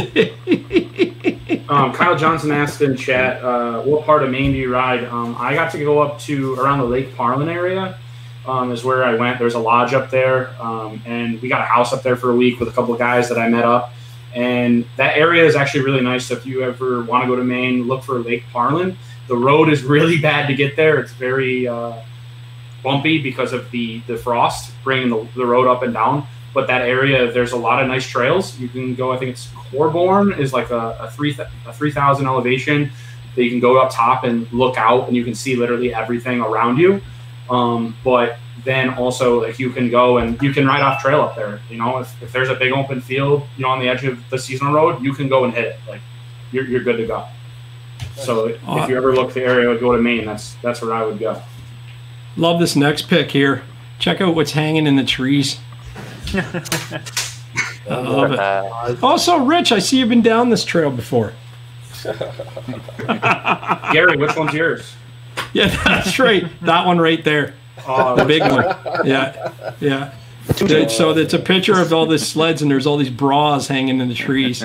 That's got to be a New York thing, because when I go skiing in somewhere in Ontario too, though. Don't remember where. Actually, you know where it is? It's in just after Weber's. What's that little river? The rock cut there, and you go to the it's Severn Bridge. And it's Severn Bridge, Ontario. You just turn off there and go towards Perry Sound, and it's one road over, and there's a whole fence full of bras. Like, I'm talking, there isn't fence; it's all bras. It's pretty cool. Yeah, if that's what you're thinking of. But no, when I go skiing in Mardi Gras, they have the on the chairlift that everyone throws their bras. What I'm thinking of. I'm thinking about skiing. I see them at ski resorts all the time. Yeah. Yeah, it's Holiday Valley, New York, and I threw a set of underwear up in the trees. I got a video of it in there. So, yeah. My wife wasn't too pleased. A ditch bang spot. Hey, don't call her that. In the comments. Here we go. This is from Cohen. Nice. Another one. That's Jeremy's sled there, I think. What is that, Cohen? Oh, where'd it go? 2002 MXZ 800. Nice. Oh yeah. Nice. Nice machine. Tips up Tuesday on the 600 from Robbie Bell. Let's see what he's got here. Holy goodness. This is cool. All you see is a blue belly pan. This thing's It's wide open. Yeah. What size is that? An 850 or what is that? Did he say it's a 600? No, there you go. I think. Yeah, there you go. Must have hit a rock. Richard with his SRX 700. This is his 2000. Oh, you want to talk about a wide body, man? Holy. Oh, that thing! You know what? I had that sucker dialed in. I had a roller rooster on it. That thing. What's that? That thing. That was the clutch. The clutch. That thing. That thing hauled. The Olins. Look at the front suspension though. Like, I mean, and you want to talk about a park bench. That's fast. They rode good though. Like the rear suspension on these things are so nice. I mean the front ones too, but what's that have piggybacks? Yeah, those were Olins. Those they were the first ones to come out with the reservoirs on the shocks. Didn't even know they had it back then. Yep. Now is that the triple or is that the 700? That was the 700 triple. That thing was, like I said, was stupid fast. Yeah, my buddy, he has the 700 triple, and I think it's the 03, and it runs phenomenal, and I love the sound of it. Like when you hear it behind you, you know, it's like, you won't get man, there's that little Yami sound. That's what I was gonna say. Is you can't beat the sound of them triples. No, they were the national anthem of snowmobiling back in the day. Yep. The triples. You heard them on the lake. And it was the national anthem. Oh yeah. Please rise for the national anthem. Yeah. You know what? There's a guy near here, and he has two of them SRX 700s, or they weren't SVX 700s, right? Oh, and no, it looks just like the one you had. Oh, okay. I don't know what the numbers, the letters. Maybe it was a SR. Yeah. Oh, SXR. Yeah. And he's got 17,000 K, and he hasn't touched a thing on them. Two of them. They were dynamite, man. So here we go. This is Cohen 440 Drifter. Now on this note, did you guys everybody, even in the chat, let's see how many did it. Did you guys email the mayor up in Cochrane about the saving that snowmobile museum? Yep. We got to do it, man. It's in the it's in the video. So he had some good news this week that they're going to open discussion again on it, but it's not a done deal yet. So I don't get it. I don't get why they want to take it down. Makes no sense to me. It's politics. They want the building, right? So I skipped a couple of them. Politics that don't even snowmobile. It's hard. Yeah. Hey, Cohen, I skipped a couple of pictures, Cohen, but if there's one you want, if you got a story you want to see, just let me know and I'll pop it up. Yeah. Because I've got a bunch that come in. So just to be fair with the other people in here. So I couldn't figure out how to send them all together. No, that's cool. I got to find this one again. Here, this is from the past. When you were talking about my buddy Mike Eisenberg, he changed his voicemail on his phone or his ringtone for me to Brap. So whenever I call him, he knows it's me because it goes Brap, Brap. That's awesome. He knows exactly who to call him. Hold on, I got too many windows open here. So Bob, I got a question for you about the chassis on the Polaris. Mm-hmm. One video you were saying that for a taller guy, and I'm a taller guy, that the Polaris was a more comfortable sled than the skidoo. Absolutely. So the G4 I feel like it's a nice kind of middle ground, but the Pro Cross chassis, the Articat, feels like it's meant for someone a little bit shorter. I have pictures where you can see me sitting on it and my knees really bent because it's just for a smaller rider. Right. And like I said, the skidoo's kind of in the middle, and then the Axis. If you're like 6 foot and above, it's hard to find anything more comfortable than that. They did lower the seat half an inch this year for the Matrix, so I'm kind of curious to see how that is. But I'm 6'2", so I'm a pretty tall guy. So yeah, you would definitely be very comfortable on an Axis, and you could probably make a G4 work for you. But with a Pro Cross, with how soft the seat is, you'd probably be pretty uncomfortable on an Articat. Okay. Good to know. Yeah. Stick with skidoo, man. sorry, Polaris people. Hey, listen. I've always been a Polaris guy. This is the first this one. year I'm home, so This one came from Austin Harris. This is from this past winter in Star Lake in Wisconsin. Yeah. And can you believe how steep this hill is, and they're not falling off of it? Like that's got to be studded tracks. Almost a backflip. Yeah, like I seen circus performers do that where they're stand on this pole and it makes them look like they're standing straight out of it. These guys have that perfect. Yeah, I love it. Raymond says the broad tree was cancer awareness. Oh, nice. There was a pink bow on the tree. That's the big thing that I painted on, and it's in Kalkaska, Michigan. Yeah. John Ferguson, here you go, Gary, my old Rev. Oh, sweet. This is nice. Nice X package. Here we go. Hold on. Hopefully I don't lose this here. I think Skidoo should start including piggybacks on their X packages. I think that's an issue. Yeah. I think they should give more options for shocks in general. I love like a Fox Q3 or something like that. Or Alka right from the dealer. You buy an X package and your shocks, the only difference between those shocks and the other ones is that they're rebuildable. Besides that, there's no piggyback, and it's like spending more money. What's the point? You get the Ford adjustable riser, and you get I don't even know what else is different besides the Ford adjustable riser and the gauge package. There's no difference. Well, the XRS is an inch forward on the steering post. The XRS, not the X package.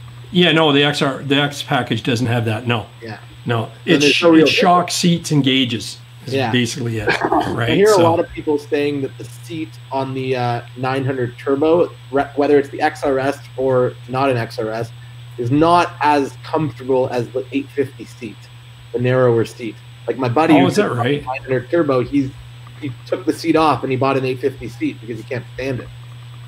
Oh, really? Eh? Yeah, I don't know if the XRS seat is a little more stiff compared to the regular one, but he put my seat on his machine last year, and he was like, "Wow, it's like a night and day difference." That's your sled, Bobby, isn't it? Looks a lot like it, yeah. Nice this is from Samuel Derry. Yeah. He says, "Here's a photo of my Assault on the right, and two friends also riding Assaults. Love that sled. Can't wait for winter." That gray and line was nice color. It was that one there. I love that, man. That's a sick looking sled. Yeah. I like the blue and lime better. Looks just like your old one. Yeah, exactly. Yeah. That was the free ride takeoff, right? Yeah. You know, did you ever figure out where your sled ended up, Kota? I do not actually, unfortunately. It was supposed to go to a guy that I did know, and then he backed out, and then all of a sudden I found out because I had already picked up my other one, and the dealer just dumped it off somewhere. I think it went out to Michigan. I think someone drove really, really far away to come get it. That's crazy. Wow. Yeah, they wanted that specific thing. You still dealing with Quebecca's? Yeah. I still go through Quebecca's Polaris. Rick's a good guy there, and just honestly, like the pricing, like the price point through him in the area, I get it cheaper through him. So, and they take care of everything for me. I just drop it off. It's done that day. They push me to the front of the line if I have an issue, and that's just how you get a good dealer like that. And you want to stick with them. So, firm believer of staying with the same dealer and buying sleds through them every other year or every few years, and you build a rapport with them, and then they're always there when you need. Exactly. I mean, if I have a problem with my sled, I just reach out to him on Facebook, and like even if it's a Sunday and he's off, he'll get back to me right away, and we just figure it out. I had actually some issues with the gauge last year, and he was able to figure it out real quick. He knew what it was. He said, "Bring it in, and we'll slap one in quick," because I was supposed to go to Maine, and he had it done in 5 hours. Done. Yeah. Done. And ready to go.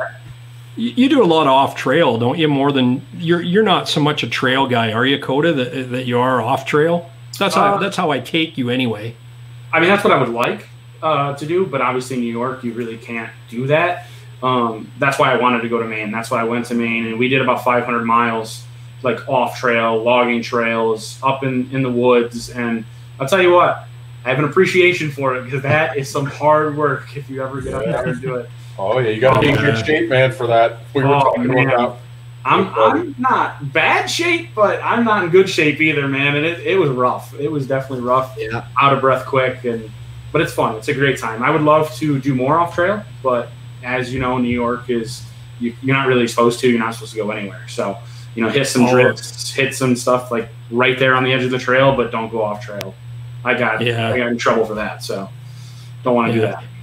Is it patrolled heavily, like where you ride for off trail? Like I seen that one picture, one video of Bobby and his dad, and there's a gang of them in the pit. There's a pit that you guys are messing around in. That's Olsen University. They're also a group of YouTubers that we met up with and rode with. That pit is a little hidden spot up in Old Forge, but I think it's the state land. So I think you really can't get in trouble for that a little bit. It wasn't posted. It wasn't a posted property. So, you take that spots where it's not posted, it's state land, and you kind of just go with it and hope that you're not going to get caught or anything. I mean, it shouldn't be illegal, but it's such a gray area. You don't know. Yeah. In Ontario, you just got to be careful and make sure you're on Crown land. And then if you're on Crown land, have fun. And if not, don't go off trail. Yeah. That's definitely. But, it's fun. So, and I think everyone needs that little bit, a little bit of both. Like, I love to ride trail. I love to ride with Bobby, his dad, my dad. Like, it's nice to get out and enjoy it with a group of guys, stop, have lunch, and that's really what snowmobiling is all about. But it's also really fun to get out there and rip in the snow, the fresh snow. So yeah. Jumpman24 says, "Hey guy, luckily stumbled on the stream. I'm in the market for a new sled, trying to decide between the 850 SKS, thanks to Kota, or the Assault 850. He's so confused."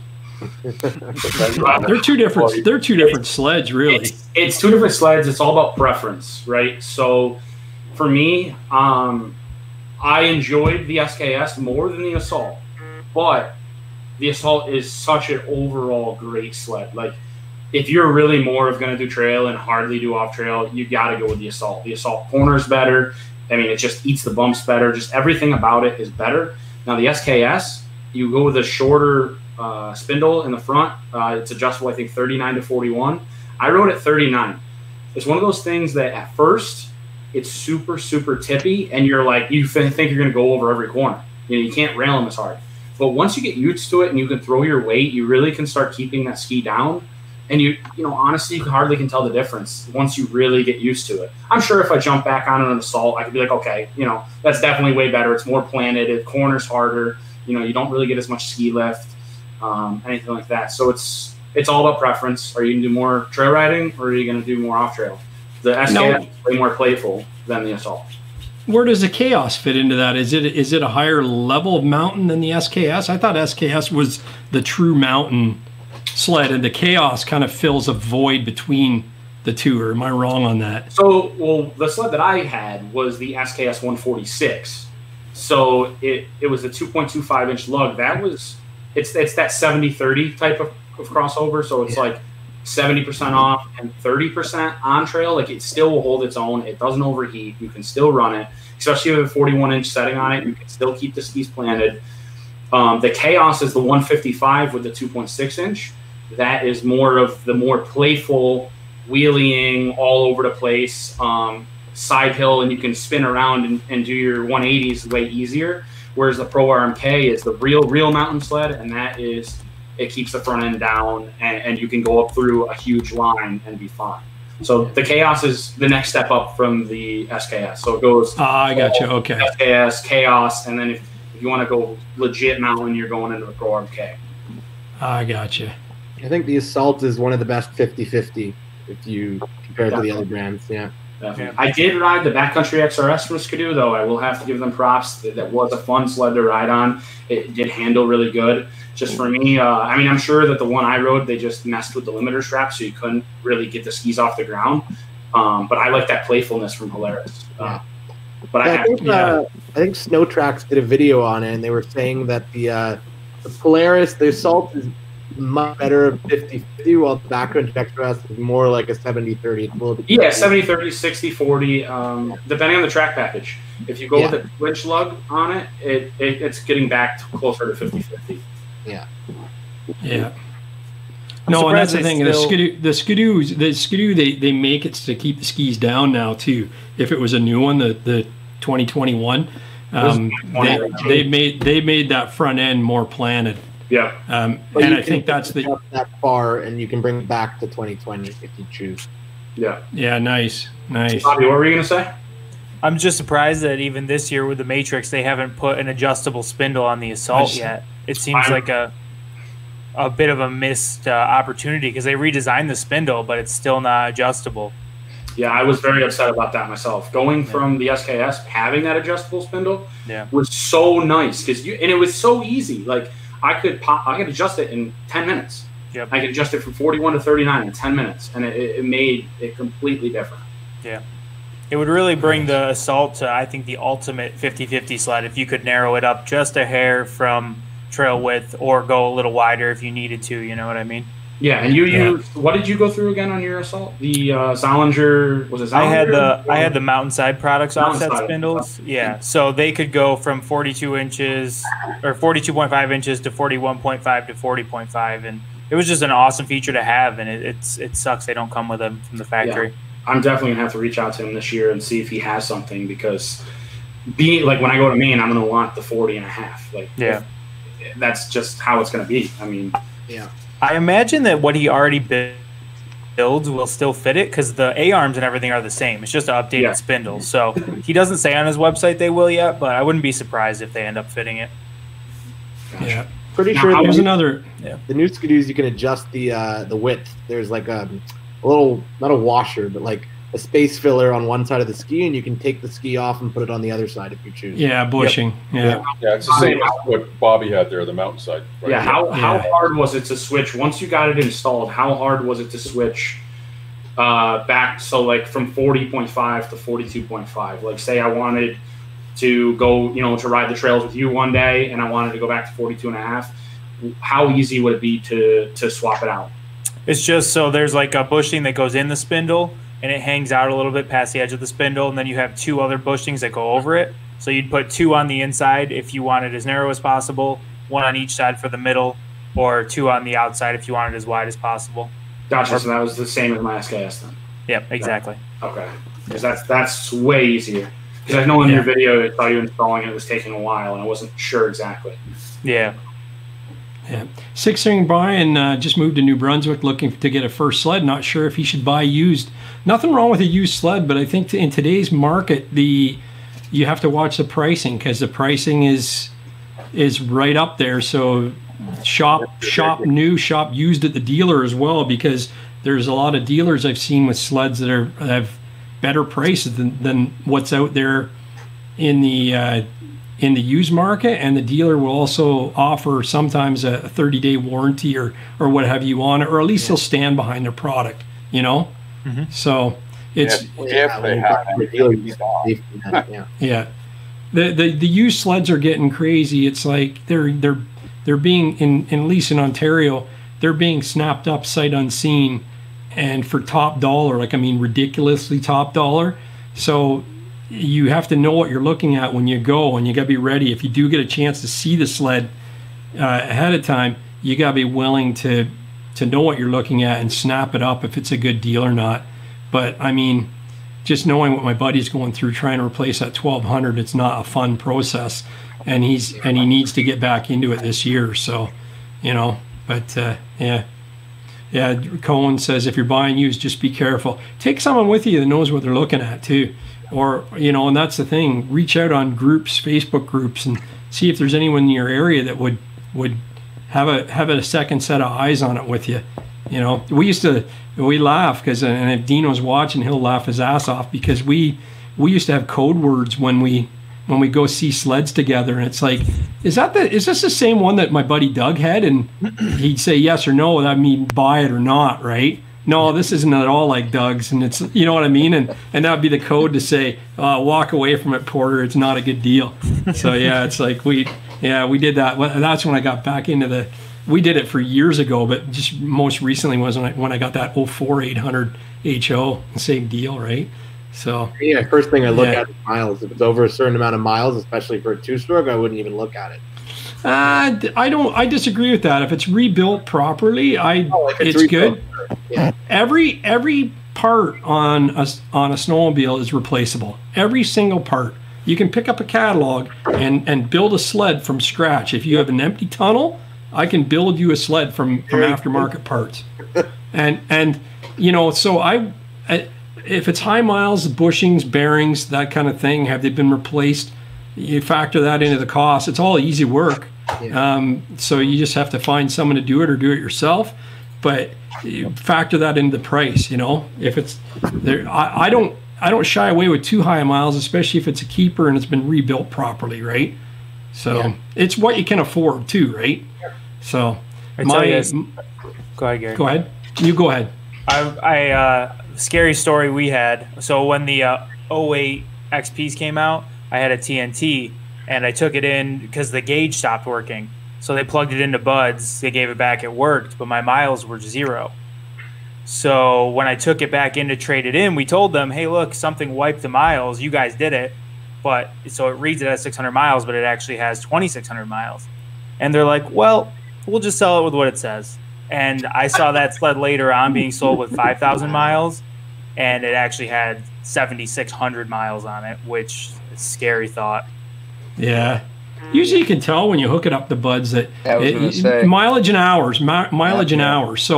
So you can do the math. That's the thing. It's if you know both those numbers. But when you're buying used, you don't have the ability to take a guy with a buds computer and go, oh yeah, no, it's got 1,000,000 hours on it, but it's only got 4,000 miles. How's that? Even possible? So yeah. And that's the thing. I've seen people that have unplugged their gauge and then they run it for a season or two with no gauge plugged in, and then they plug it back in and sell it, and the machine. It's just dishonesty, and it's not.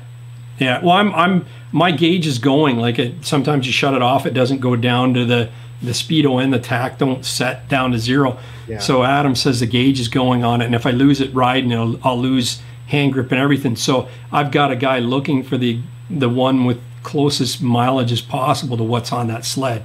But it had a new crate engine put in at 7,800 kilometers, so I've got that proof on paperwork to say, here's dealer installed, blah blah blah, and maintained throughout. So that's the other thing. You need paperwork. I've seen lots of people that say, "Oh, the machine's been rebuilt, the shock's been rebuilt." I'm like, "Okay, prove it." And they're like, "I don't have any paperwork." I'm like, "So I'm supposed to take you at face value?"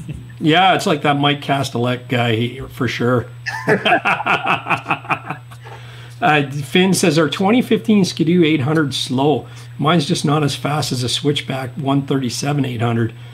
What you've got a 137? Is it a Renegade or is it an MXZ on that Finn? The Switchback 137, if you're on a MXZ, is going to have a traction advantage for sure, and it could very well be a faster sled. It's not all. There's so many factors go into it, track tension, everything. So if your 800's not maintained and not tuned, then yeah, it could be slower than that one. But you'll beat them to the gas. You'll beat them past all the gas pumps. That's for sure. It also depends on the track, right? One could be a 1.5, the other could be a 1.25. That would make a huge difference. Totally. Yeah. So. Yeah, it's like you said, it's a Iron Dog, so that'd be a 129.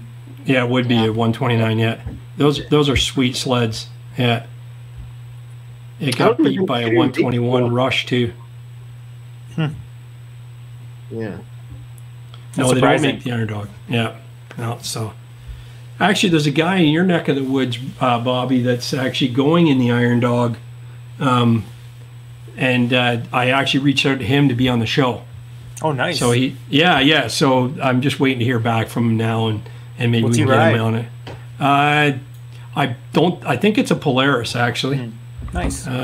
Yeah, I just quickly seen it when I was on vacation. I was sitting on the dock and shot the guy a message, so I'm waiting to hear back from him. Awesome. Bring extra fuel and extra oil, that's for sure. Yeah, that's right. That's right.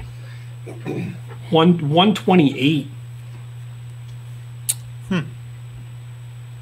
I'm just surprised because I've heard the 121 rushes don't have a lot of top speed because they have a really aggressive approach angle on the track.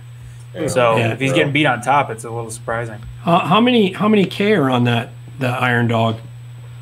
Maybe it's low compression. Maybe it's due for a top end. Could be.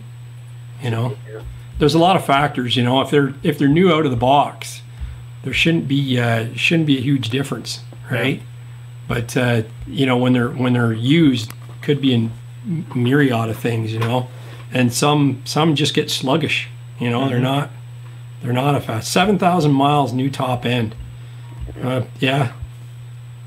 Yeah. So again, that's not huge miles. Yeah, my buddy had the exact same sled as me, and he would always go past me, and we never could figure out why. Yeah. Identical machine. Yeah. Yeah, for sure. Is the 850 really that much better than the 800? Should I be only looking at a new 850 or maybe a 2019 800 for much cheaper? They're both good. The 850 is a beast. If it's about price, I mean, you can't go wrong with an 800, but 850 is definitely fun. It's definitely fun. But I mean, the 800 hauls too, though.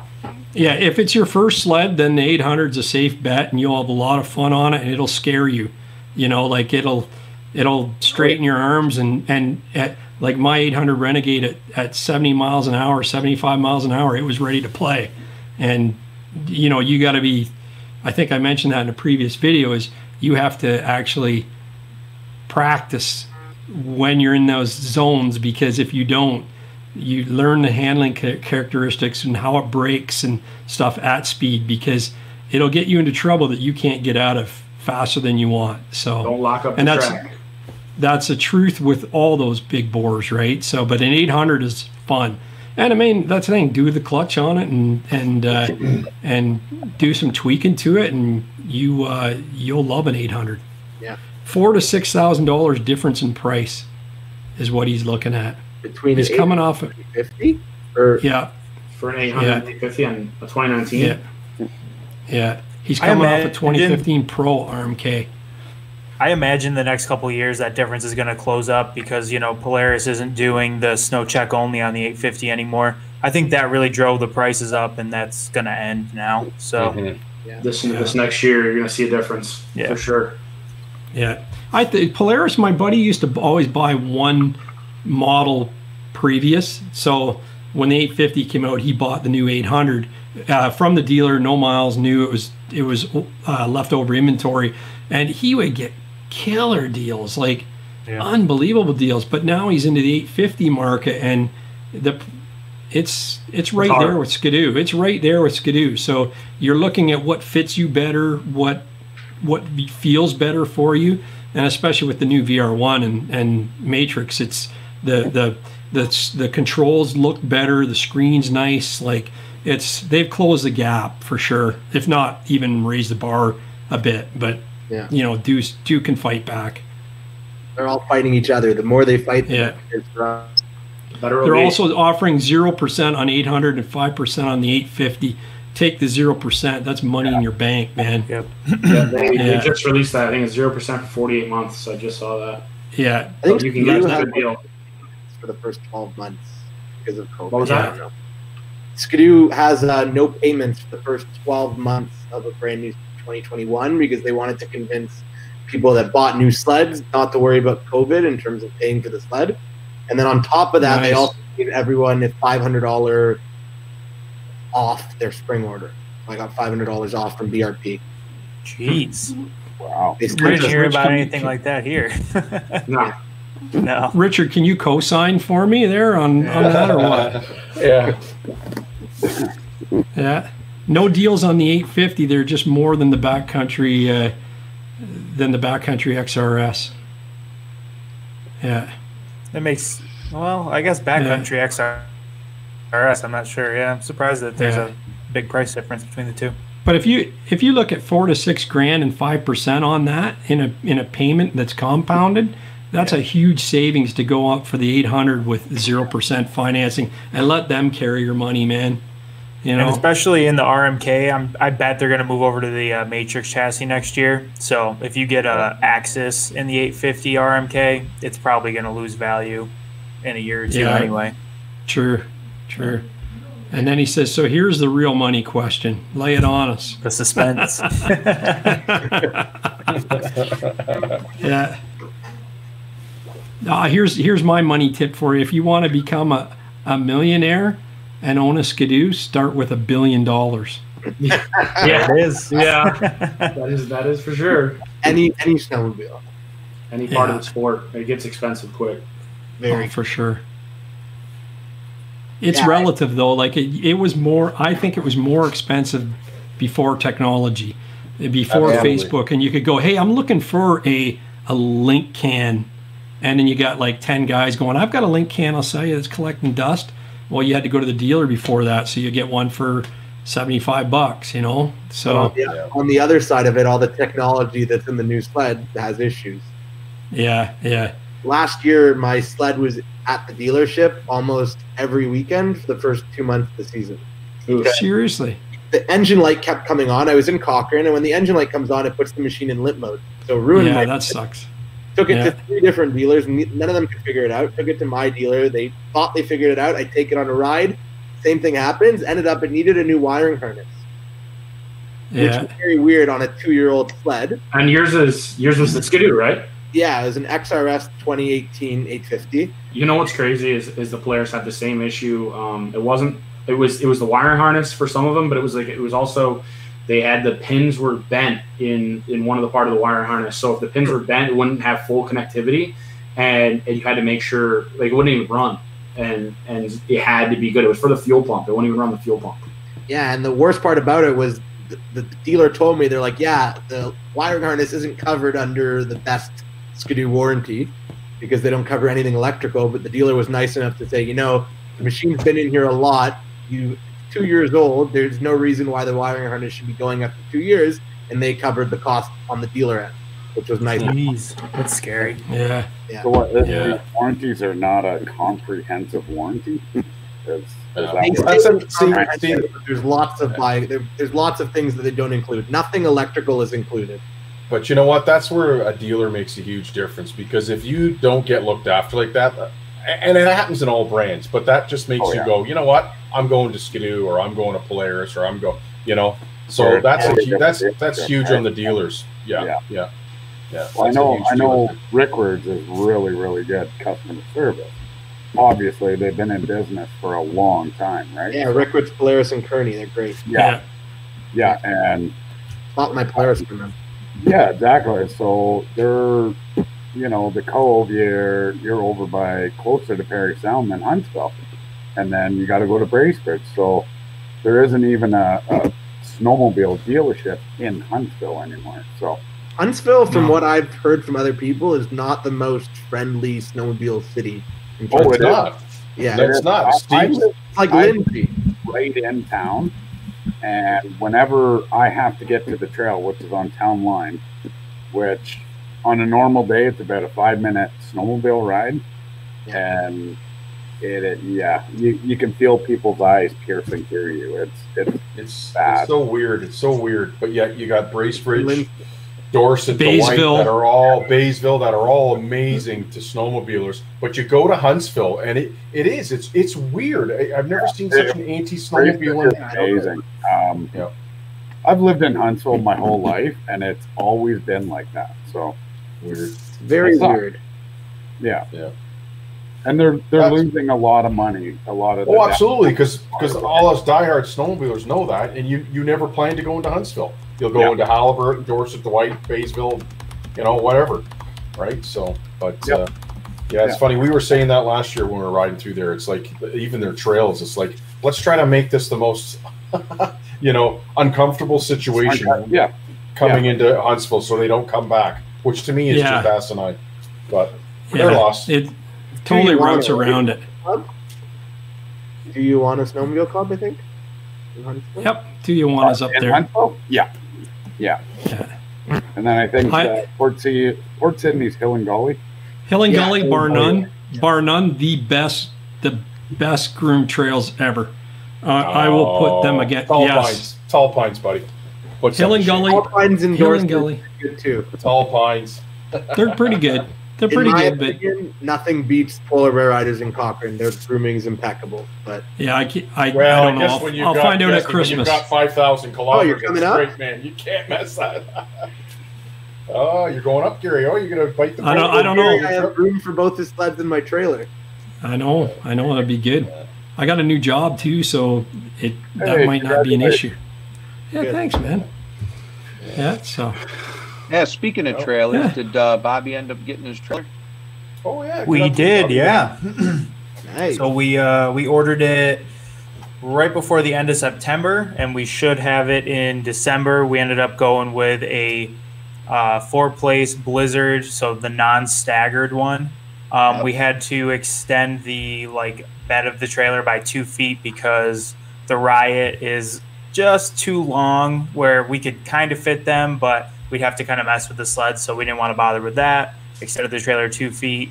We got all the mats and the ski runners and all that stuff, and we went with a charcoal on the front and a dark blue on the back, so it should look pretty cool. It's a little different, you know. Yeah. Nice. We should have it by That'll December. be a good video. Yeah, that'll be excited. a good video, but that'll be good. Nice. I got go KotaBear. We're used to seeing a lot of sleds and stuff, but seeing a trailer, what you need. Yep. We haven't seen many videos of that, so that'll be good. That'll be nice. sure. Looking forward to that. Thanks. I'm excited to post it. That's another thing that's getting overpriced again is trailers. That's for especially sure. in this area. It's, Yeah. I got my stepson has a machine now, so I'm looking for a trailer, and it's mind-boggling what people are asking now. Yeah, it really is. We got lucky. We bought my dad found a 2004 Roadmaster, not aluminum, but we spent, I think, $4,500 on the trailer. And it was a full 23-foot trailer with Vino. Wow. Yeah. And we ended up putting in $2,000 into it to put lights in and put a flooring in. But at the end of the day, better than spending $12,000 on a brand new trailer. And for sure. Yeah. For sure. Yeah. That's why I went with the Avalanche. I did my homework on the double bed enclosed, and it was long and wide and it had all the LED lights, and it's great, man. I you know what? I know, again, I'm not knocking them. I know Tritons, they're the kind of Cadillac of trailers, but I mean, I couldn't justify, the extra $2,000 to $3,000 more, and I'm like, what are you offering that's $2,000 to $3,000 more? Yeah, these other ones that these other trailers aren't. So, and I used it for a year, and they were great. I brought it back. They won over everything after the first year. Great trailer. Couldn't be happy. Which trailer was that? It's called an Avalanche. They're built down in Amish country. Gotcha. Down in where was that? I guess it was something River. Actually, but Forest River. Something River. Yeah, and it's great. It's got the side door, and I don't know if Gary, you still have the what side around. What side? I don't. It's on my hard drive. Yeah. Oh wait a minute! It's gonna be in here. Okay. You would have emailed it, right? Yeah, I did email it to you there when we were doing the trailer show. But yeah. So what size was it? Was it a 2-place 2-foot, or was it a bigger 4-place? No, it's a 2-place, but it was longer, right? So for long track sleds. Yeah, I have a 12-foot hybrid. Is what I have. So it's basically it's a hybrid, but it's long. It's nice. It's got the side door. Yep, same as mine. It's a great trailer. I can't, but I mean, you got to do your homework because you can spend a lot of money on those. They are expensive. I got lucky. I ended up up north somewhere, actually near Speculator, near where Bobby rides. I went up there and was able to get one that they had at a snow show, and they had it all the mats, everything in it, spare tire, all that stuff. They had it listed for $49.95 if you bought it at the show. I didn't buy it at the show, but I called them a month and a half later and I said, hey, listen, I saw this at the show. This is where I, saw it. And they're like, well, you know, we can sell it to you for $5,500. And I was like, no, I want it for that price. And they worked with me, and I was able to get it for $4,900. Well, it was $5,000 basically. But Awesome. it's a nitro trailer. That's what it was. And you know, when you're looking at Blizzard or what's the other big one, they're all like $600 to $6,500. And it's like I can't see spending that much on a 2-place. You know. Now, where did you end up getting that nitro trailer? What about the nitro? Yeah, where did you end up getting the nitro trailer? Hold on, let me see. It was in Speculator. I got it in my notes. I know what you're talking about. But there's one dealer that actually is allowed to put pressure treated plywood for flooring. Other than that, they use that particle board. Yeah, I don't think mine's the pressure treated. I can't remember. Maybe Because I still have it on there was a couple dealers that were out towards Massachusetts or Connecticut area. Yeah. And they said they were the only one that was allowed to use pressure treated wood. They had an agreement with the manufacturer. Other than that, they go with like a particle board flooring. Yeah, or what they call yeah. Beaver puke, we call that. Yeah. We call that beaver puke. The particle board. Yeah. The beavers eat all the wood and puke it up, and they throw glue in it, mix it around, and that's your flooring. But yeah, that's Rich's. So mine's very similar to that, except they don't have the man door. Gotcha. On the side. Yeah, mine was Village Motorsports is where I got mine. Yeah. In that door helps huge for fueling up. Like I love it. Huge. My sled is always on the left side. Yeah, me too. I installed gas doors into my trailer so I could fill it. Yeah. Pull them out. Yeah. Anyways, guys, it's been a pleasure. I gotta go, but this has been great. Hopefully, we'll chat soon. Oh yeah, for sure, Jesse. Like, let's keep praying for snow, man, and good luck in school. Thanks, buddy. I'll talk to you guys later. Okay, take care. Take it easy. See you later, man. Yeah. Actually, I gotta get Steve to send me a picture of his trailer. He's got a really nice one too. It's longer. It's a cool setup. I have to. Well, now they're doing like 13-foot 2-place trailers now, like the hybrids. Like, they're I think still in the $4 to 5 or like the $5 to $6 grand range. It's still a lot of money for a 2-place, but you know the hybrid is just such a nice trailer to have. Yeah, it is. It definitely is. American, right? Yeah. I did the clamshell for a while and I couldn't stand it. I hated the clamshell. Yeah. Yeah, it's one of those things, man. You know the worst like Bobby, thing about it? The worst thing about a clamshell is you're out riding all day and you come back and there's a foot of snow on it. You have to shovel it off to open it. You can't open it. It sucks. Yeah, mine used to freeze all the time. Used to freeze down, you know. So I love the hybrid. About a clamshell. No, the tilt, and then the shell pops up on the back, and it's usually got a strut. But you have to duck your head in as you pull in, and then it would, if you don't have the shocks on it, slams down, right? Just thinking about that thing hurts your back, man. That's a backbreaker. It's those things. Yeah. It's putting my height, right? So putting 2 sleds on, it's a dance for sure. Well, Bobby, your old trailer doesn't owe you a thing, man. Like that thing was a good trailer to you guys, right? Yeah, and we with all its issues, we still got $3,200 for it, which that's awesome. All things considered, we were happy to get that. So yeah, for sure. Bobby, do you remember this? The first ride. Yeah, good times, man. That's awesome. Yeah, I remember that you were like, just lean back and gun it, man. You could catwalk it like me. And I'm like, dude, there's no way. I'm not going to be able to do that. I never had a problem, but I'm 100 pounds more than most people, so that extra weight. I got that extra weight I can stand on it. Yeah. When you said you're in shape for backcountry riding, the shape is not round, all right? It's not round. Trust me, it's not. It's not. I'm just busting your chops. It's fun. Yeah, it's getting that time of year, right? We're getting mid-October now. Like other things will be starting to come in. One more month.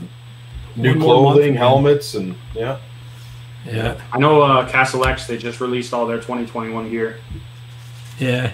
We don't have that brand up here very big. It's not well represented in Canada. I was looking for that up here. You couldn't. Oh, Steve just emailed me. No, it's not. Thinking. It's not really like I heard it's more of. I think it's out west more. I mean, I actually don't even really see it in the dealers that much. I know up in Tug Hill, the guy has some Castle X gear. I'm trying to think what it. You remember, Bobby? Or you've only been to Tug Hill a couple times. That's one of the places I park. There's like a small shop, and he does his own things. I think Barrow's Performance. Yeah, Barrow's Performance.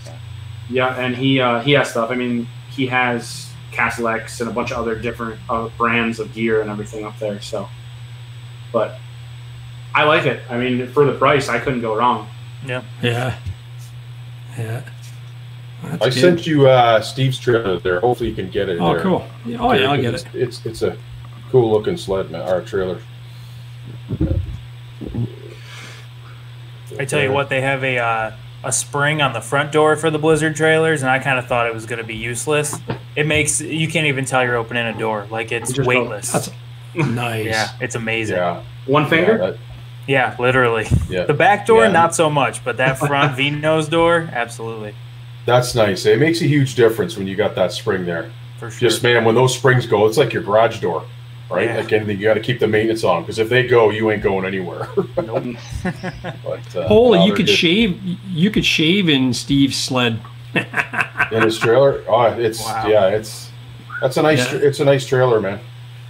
I wish it's high, eh? It's yeah. tall. Oh, it's unreal, man. And if you, I sent you two there, Gary. If you'd see the how was tall the one is below it? Oh yeah, there it is. There. Yeah, and it's really nice. It's I'm trying to remember. He bought it at the Snowmobile show. So. Oh, it's not. It must have been just a squish picture, because if you look at how close the ski guides are on it too, that looks more normal. But it's way longer than mine. It's a good foot or two longer than mine. Yeah, that looks like a 16-foot. Yeah, it's like the same as that Triton that they've got. It's actually a knockoff of that, right? Isn't that a 7.5? It's only a 7.5 foot wide, or it's nice. You know what? I wish maybe he'll chime in here. I think he's in the chat room because he heard me ask for it. So maybe he'll chime in here now. I think it has to be a 7.5 when the wheels are on the outside. That's what I was thinking because of it. Because the width is too wide if it's an 8 foot. All the 8-footers, you'll see the wheels and underneath. Yeah. It is sweet though. So I said to him, "I'll drive. We'll take my truck, but we're taking his trailer." So that's always the turnoff. Yeah, it's a nice trailer, man. It's a nice trailer. So, but he got it at the Snowmobile show, and he got a pretty good deal at last year. I think it was last year. Nice. That he ended up getting it. So. No, is that one of the ones that? Well, no, because it's 7.5 foot. I was gonna say you could probably fit 3 in there pretty easy. You turn the one backwards and slide it up in. Yep, I'm pretty sure you'd be able to fit 3 in there. So, but I don't know whether Cone wants in on the chat or not. He was off, but I don't know whether. Oh, here's Steve. What's he saying here? You pull that up there, Gary. You can see it. You're making me work tonight. It's a 7.5 by 16 hybrid. 16. There we go. Here. Yeah. So thanks, buddy. So, wasn't Steve Jones in the Monkeys? Isn't that one of the Monkeys? Yeah. Am I dating myself? Yeah, I think so. Yeah. Or Mick Jones. Was it Mick Jones? Mick Jones. Yeah. Brian, there's a bunch of people trying to get Bobby to cough up what he bought there. Oh, geez. He said October. Well, it's October. You said it's October. Every time they get a shipment, I'm emailing him. Is mine on there? Is mine on there? He said he's going to email me with the shipping notification when he has it, but so far, bite your tongue, buddy. Steve. Yeah. We just got to keep Richard under wraps here. Yeah, right. I did say sweet, man. If you heard me, but you got to tell him to hurry up, Bob, because it's pissing me off. Otherwise, I'm going to end up spilling the beans. I almost slipped earlier, so I can't blame you. Yeah, that's right. That's why when you guys asked me earlier, I was like, I don't want to say it. That's right. I feel you. Yeah. So hopefully everything works. I actually just found out that I am losing my job November 30th, so we will see. Oh, that's too bad, buddy. Yeah. It's awful, man. Yeah, so we'll see. We'll see how this works out. I'm going to try to still do it, and hopefully I can still get riding. I mean, I got to see what happens, really. I never would have thought Coca-Cola would shut down our facility, but, there we are. Yeah. It's like it's like GM in Oshawa. They were there for 125 years, and it was like back in Flint, Michigan, way back in the U.S. I remember that Roger and Me movie, and they did the exact same thing to Oshawa. They at one point, GM employed 38,000 people at that plant. So it's crazy. It's crazy.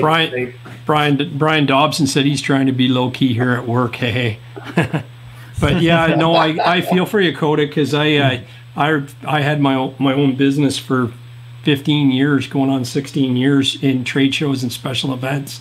Okay. And my wife said, you've got the summer when we were shut down and no trade shows. And well, I'd travel North America, right? And she said, you got the summer, and we both sat there with our fingers crossed, hoping for better news. And fall comes and there's still no news. Yeah. And it's going to be, for my world, it's going to be years to recover. So, I'm going to keep the business going. I still do a lot of websites and things that don't pay the bills, clothing and things of that nature. But I took a job as a business solutions technician for the county here, so that I'm excited to get my hands in that, because it's going to be doing live streaming and things like this. So tech savvy. Yeah. I don't know what I'm going to do. I just found out last week, and we'll see what happens. I have my CDL. That's what I was doing with them, but I live in an area that there's not a lot of options. So we'll go and see from there. Wow. Are you open to travel as well if you had to move to find work? I just got a lease, and otherwise I would have probably moved a little closer, because I could have kept my job, but I would have had to go an hour and a half north. And so I would have maybe moved like 45 minutes north and, stayed somewhat close to family and everything still. But being that I just got a lease, I can't really just drop it and go, literally last month. So, 2020 has been such a bad year. It's such a bad year. I'm over it, man. Like with everything going on. And I sold my wheeler. I sold my four-wheeler. I didn't make any videos this summer because we couldn't for a while. You couldn't do anything, and I didn't want to be that guy to go and break it and go out to places we weren't supposed to go because of COVID and all this other stuff. So the four-wheeler sat, and then I finally could go, but I also wasn't working as much, so I wasn't making the money, The finances weren't there, so I was like, I can't, I gotta sell it. I want to focus on snowmobiling, and that's what I enjoy is snowmobiling. So I wanted to focus on that this year. And you have a family as well, right? I have a woman, dog, no kids or nothing. Oh, okay, yeah. No, I have a family as well, so even the bike, I didn't do anything this summer because I actually felt guilty riding it. Like you can't waste time. I tried to keep busy at work. Like I tried to do as much as I could to generate income, but the reality is it's hard. There's nothing, No. And it's the last 2 weeks has been really tough because it's been my busiest time of year. Like I would be like a one-armed paper hanger. You just different directions. Yeah, exactly. But having fun with it, and traveling and working with my crew. Like I had a crew of guys that I'd hire to do the jobs and working with them. And it's like that. There's that one country song. I don't know that you guys listen to the country about the 6 feet apart, and he says about going out with beers with his buddies. Yeah. And it's like that's exactly when I think about work when I hear that song. Because it's like when the events come back, and it's like going out to lunch and with the boys and I liken that to my crew. And I mean it's tough. I mean, it's tough for everybody. And I didn't think the U.S. was that. That's the stereotype that we have in Canada. Is we hear the U.S. as being not following protocol and not playing by the rules. And they are now. I can tell you that. But at first, when it first took over, I mean, let's be real. There's always going to be rule breakers. I mean, that's just always how it is. But the first I don't know, Bobby, what do you think? 3 to 4 months, it was pretty strict. Everything was shut down. You couldn't do anything. Yeah. And I mean, but New York, as far as the United States goes, has been a lot more strict with that's where we live. Shutting stuff down. So, you know, in like the Midwest and stuff, a lot of people haven't worn masks and they're kind of seeing spikes now. But here it's been, you know, we've been heavy on the rules and relatively under control because of that. Yeah, because of New York City, basically, is what it ended up going from. Yeah. But like Bobby said, I mean, literally for probably 4 months, like we couldn't do anything, and then when we finally opened up, like, dude, there's people getting fines. There's a whole bunch of people that are getting and everything for not wearing masks. Like even, you know, down Main Street in my town, like you could get a $1,000 fine for not having a mask. Like they are very, very strict about it, and it's, you know, I get it, but it sucks, you know. Yep. Yeah, yeah. Well, like, and because you and I basically lost our jobs due to COVID, we were up north, and we just take a cruise, me and my wife and my daughter, and just to see some sights. So we went to Berks Falls, and that's where we snowmobiled last year, Jeremy. And Jeremy didn't go there with us, but we were going to go there with him. But the weekend before, I went with Mike, and I took my family there to show Berks Falls because it's pretty cool, and you can walk right across a little covered bridge over the falls. And then we went, there's a place called Screaming Heads. It's a concrete place, and it's just like 3 kilometers away. And we're going there, and my wife goes, oh, it's closed due to COVID. And I went, oh, my buddy Mike knows the owner, and he said, I guess that's why he told me if I ever wanted to go, let him know, because he knows the owners, he'd take us in. And I said, we'll just go by and see it. We're right there. Like we're 3 kilometers away or whatever, 3 miles away. And we drive in, and the guy's got this, it's his own private property. He doesn't charge admission. He lives there, okay? It's a big, what would it be, 100-acre field, and he's got these huge concrete structures, like hands sticking out of the ground, and a great big face, like that. And he's got all these different sculptures, like massive, all through this area. And every fence gate has closed due to COVID, no, do not enter. And the place was packed. Like both sides of the road, over the hill, cars parked. It's like, do you guys not get it? I felt so bad for humanity after that, because one, it's not even like it's government property, that you're on this guy's private property, and he's old. He's old. He's probably 90 years old, and he has to be worried about COVID, right? And then you're just walking right in there willy-nilly, and like it's open territory, you know. And it's like, it's so sad, you know. Well, so sad.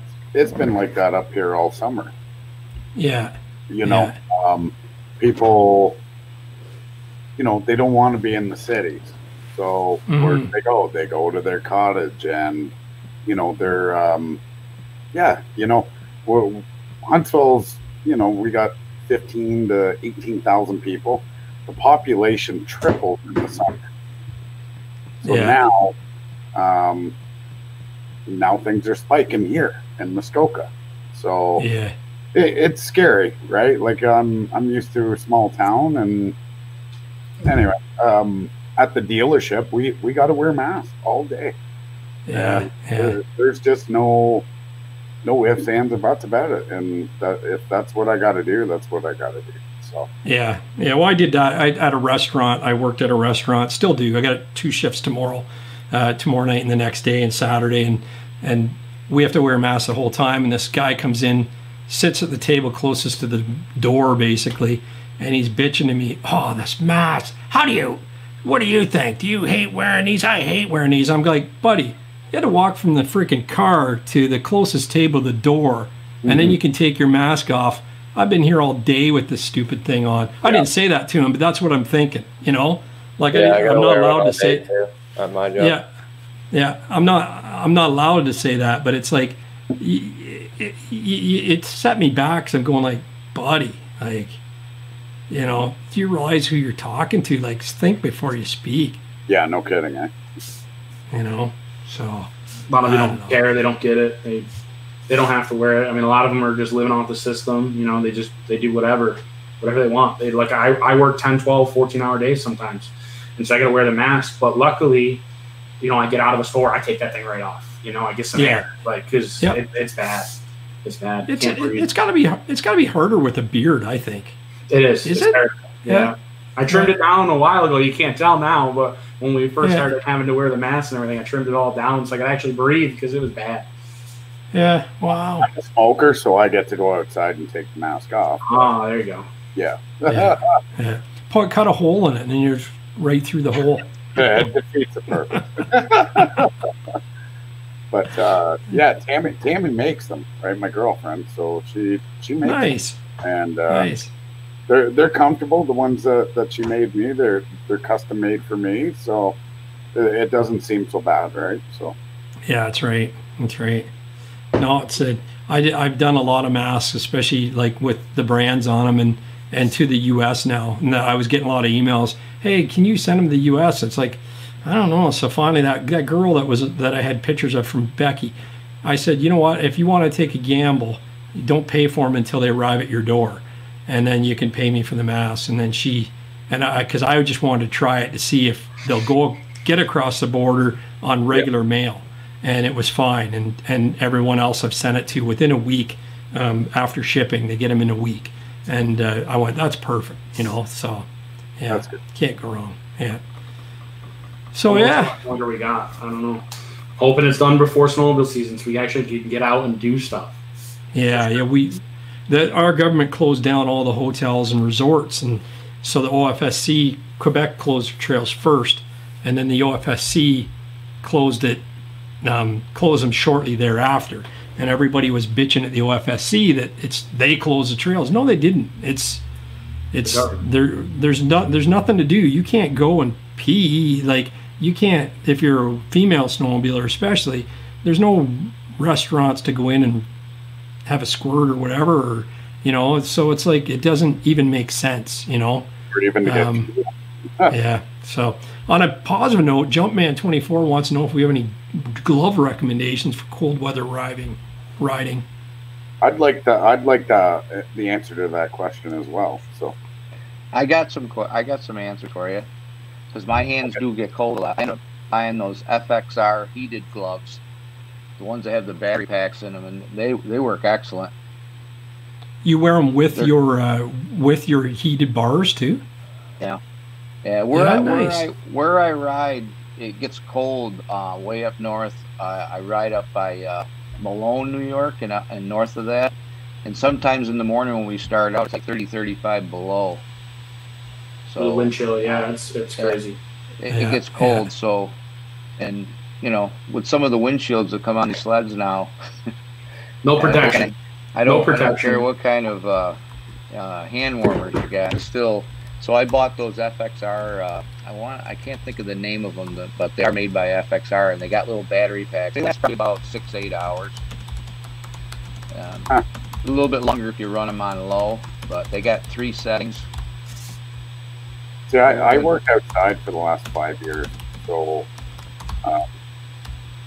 the cold never bothered me, right? So I work inside now, so I'm thinking I might not be as adapted to the cold as I was last winter. So just curious. I've been trying a few on, and I'm like I'm really fussy with my stuff, right? So just thought maybe somebody had recommendations. I got big hands too, so yeah. You can never go wrong with climb gear. You know what I do? I run the head gloves you get at Costco, and I just control my handlebar heat. And then the really cold days, I have the muffs that slide over, and they're fur lined from Skidoo, and I just run the Apple touchscreen gloves, like the thin. They're just thin cotton with the touchscreen fingertips, and you can run your handlebar heaters on low all day in like -35, -40 wind chill, and it's not an issue. Like, the handlebar muffs are the key, So some people think they look old manish, but you know what? You're warm. You're warm. I heard in Canada you got those mile-wide trails for 50 miles straight. You're gonna need them gloves. Yeah, well, actually, that's Cochrane areas more like that, and Quebec's like that. But where Jeremy and I ride mostly is a lot of, and even Cohen, a lot of tight, twisty, a lot of forest. And then when you get on the lakes, they're wide open, and you can go full speed on those.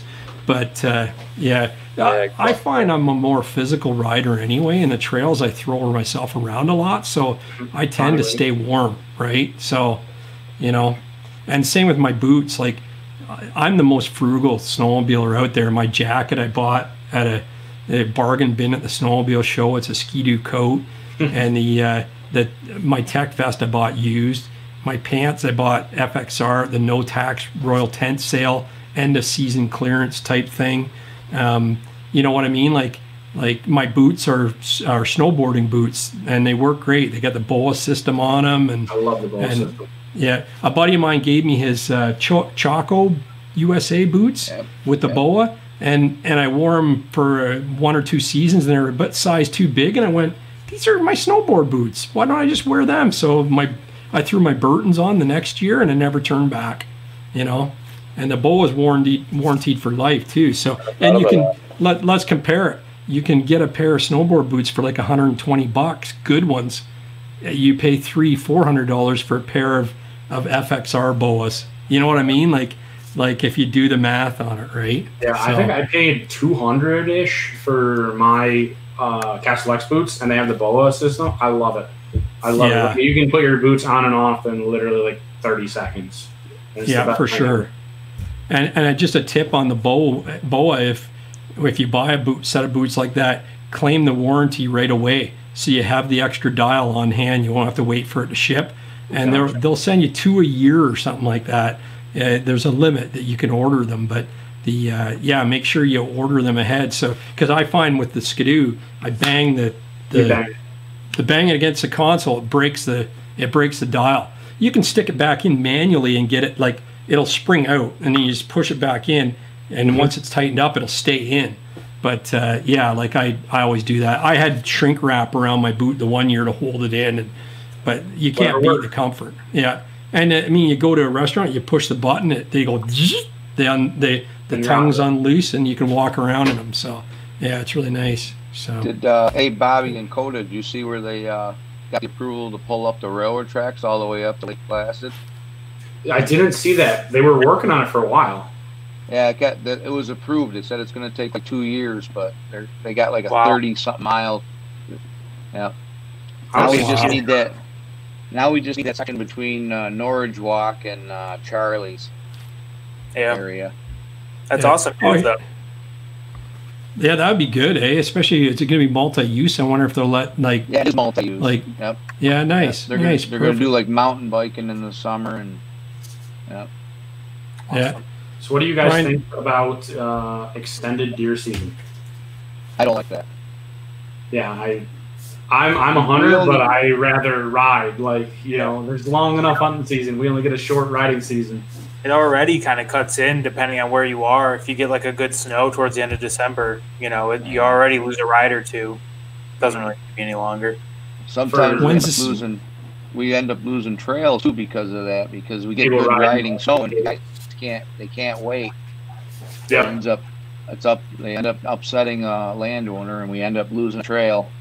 Yeah, down by me, it's usually anywhere between like the 18th of December, 19th of December, all the way up to like right before Christmas, like 23rd, 24th. Yeah. The trails won't open. It's usually, I think it's the 3rd week in December. So technically, like the 4th week, they open down here. And like if you get a good snow in early December, a nor'easter comes up the coast, you get dumped on 2 feet, you can't ride. And that would suck. You know, maybe a good lake effect where Tug Hill gets like 3 feet, and we get the bands down lower, like, you know, above me a little bit, we still can't ride, and it's terrible. We had a couple 2-3 feet storms a couple years ago, and we couldn't ride, and there was people out there riding, and we almost lost trails because the trails were oh my god, people were hunting. Yeah, it was bad. Yeah, now, so they're going to extend it, so they push it into January? They're talking about extending it another week. Yeah, they said 1st of January the trails will open. Down south. Muskoka's a little bit similar, like the area I'm in, because you'll get a dumping on, but the swamps won't freeze, and then groomers can't go over it. So yeah. The deer season in like Muskoka area is first, like the 2nd week in November, because we went ATVing up in Kearney, and it was Halloween, and I think on November 2nd, the deer season had started, so there was like the ATV trails were all closed in there. But you're really not riding here till you're lucky if you get out before New Year's here. Usually it's third week of January for OFSC trails. We bomb farmers' fields and stuff in this area, but if there's snow, but yeah, it's late. Yeah, I figured Canada, you figure early December. Yeah, no. Well, Cochrane will open up. The one year everybody went nuts because even Barrie opened like Christmas. I remember being like Christmas Eve doing my last minute shopping or the day before Christmas Eve with my son, and all the trails like Barrie, Meaford, Collingwood, and North, they're all opening up before Christmas, and that was basically unheard of. We were lucky, but they closed right after that. We had rain come in between Christmas and New Year's, so they closed. 50 degrees, rain. Yeah. So you're no stranger to it for sure. Down here last year, that was every week. Every week. Yeah. Well, that's the sad part is we'll get a dump of snow, and then it goes warm and it rains for a couple of days, and now you got to start all over again. Yep. Yeah. Exactly. Oh yeah, I stake for my clubs. I stake trails that they might not ever open. Like it's down in southern Ontario here where I am, and it's and they do open if they open a day or 3 days a year or 4 days a year. I think last year they were open like about 5 days in combination. So we got pretty lucky last year. But when I was up north and we were having a banner time up north, lots of snow, and then I came home. That was 2 years ago. All my buddies were out doing these big rides down here, and I'd like to ride here if I can. Leave from home and do 200-300 kilometers. Like 200 miles. A riding just from your back door, basically. And then I said to Drew, we got to get home. So we left Huntsville, and it was like marshmallows. Like it was deep, pristine grooming. And by the time we got home on the Sunday, I went out with the boys, and it was bare, like blown off and packed because everybody and their brother was out riding. So it was hard on the sleds, on parts. That's down here. I actually was gonna post a video of it, but I was like, I don't know if I want to show that. I rode my SKS down here, 8 inches of snow.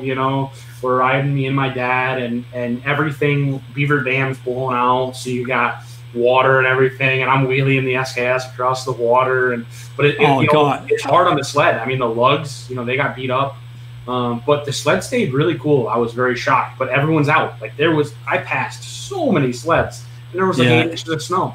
But you'd love to see it, to ride local, your own trails, your own people, your buddies, get out and just ride local.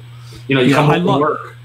Just get out for a couple hours. And there's something about it. Like when I leave from home and it's at night, my son and I will go out first time the trails open near here. We might have to trailer for 10 minutes and be in the next small town and unload and hit the trails. But you go out and there's those nights you see, 50 sleds, and it's like everybody's waving and it's so good. But you do it up north too, but it's different down here because it's so rare. Mm-hmm. It's hard to describe.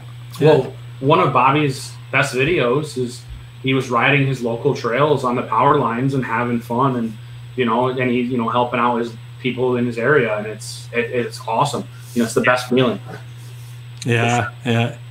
I love it. What's the Bruce Stewart wants to know what the longest ride anyone's ever done in one day?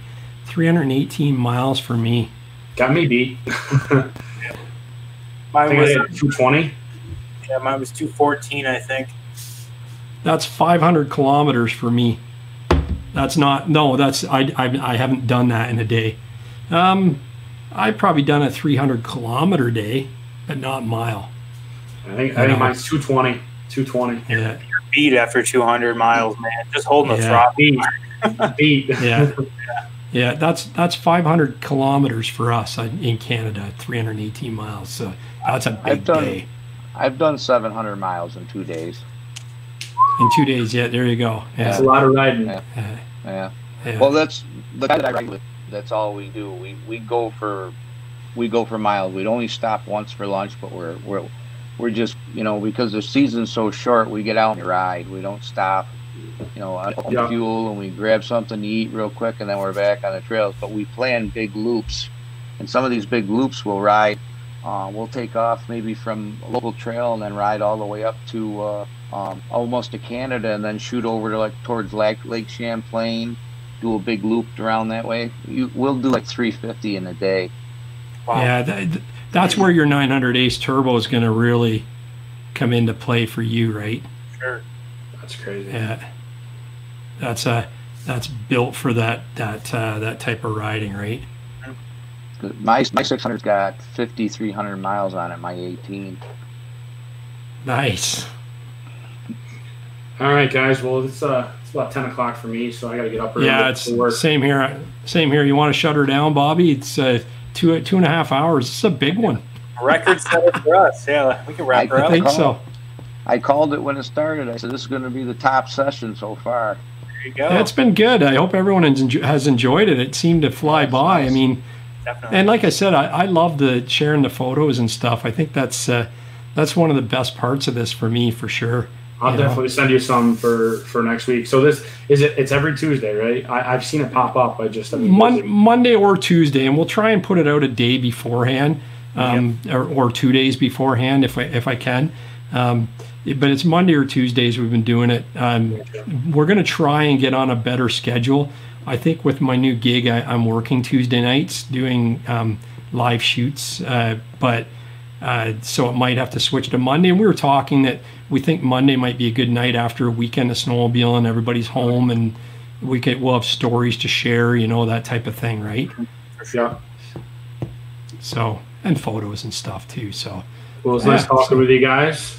Yeah, Kota, it was great meeting you, buddy. Nice to meet you too. Bobby, all the best. Hopefully this year we can at least get together at least once up in Old Forge, show me around again. Absolutely, man. Or Tug Hill. Now that I got a better trailer, hopefully we'll move around a little more. Yeah. Hopefully my situation doesn't keep me from doing it. So, man. Yeah, keep your head up and keep looking, man, because there is work out there. Yeah. You just got to find it, right?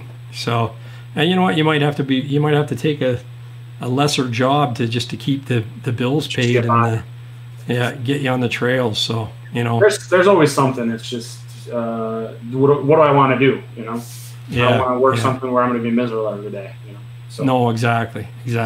Hey, but the sleds put a smile on your face, right? Exactly. I love it. Gotta be Polaris though. Can't be skidoo. Can't be skidoo. I know. Yeah, nothing wrong with it. Nothing wrong with it. All right, boys. Everybody's entitled to their opinion, KotaBear. Yes, that is true. That's true. All right, guys. So, thanks a lot, guys. You guys are great tonight. Yeah. Just stick around, because I'm going to run the credits, and there's 2 more videos that we think Bobby and I think you guys might enjoy. So stick around after the credits roll, and then click those links and let us know what you think. Cheers, guys. Thanks again. Later.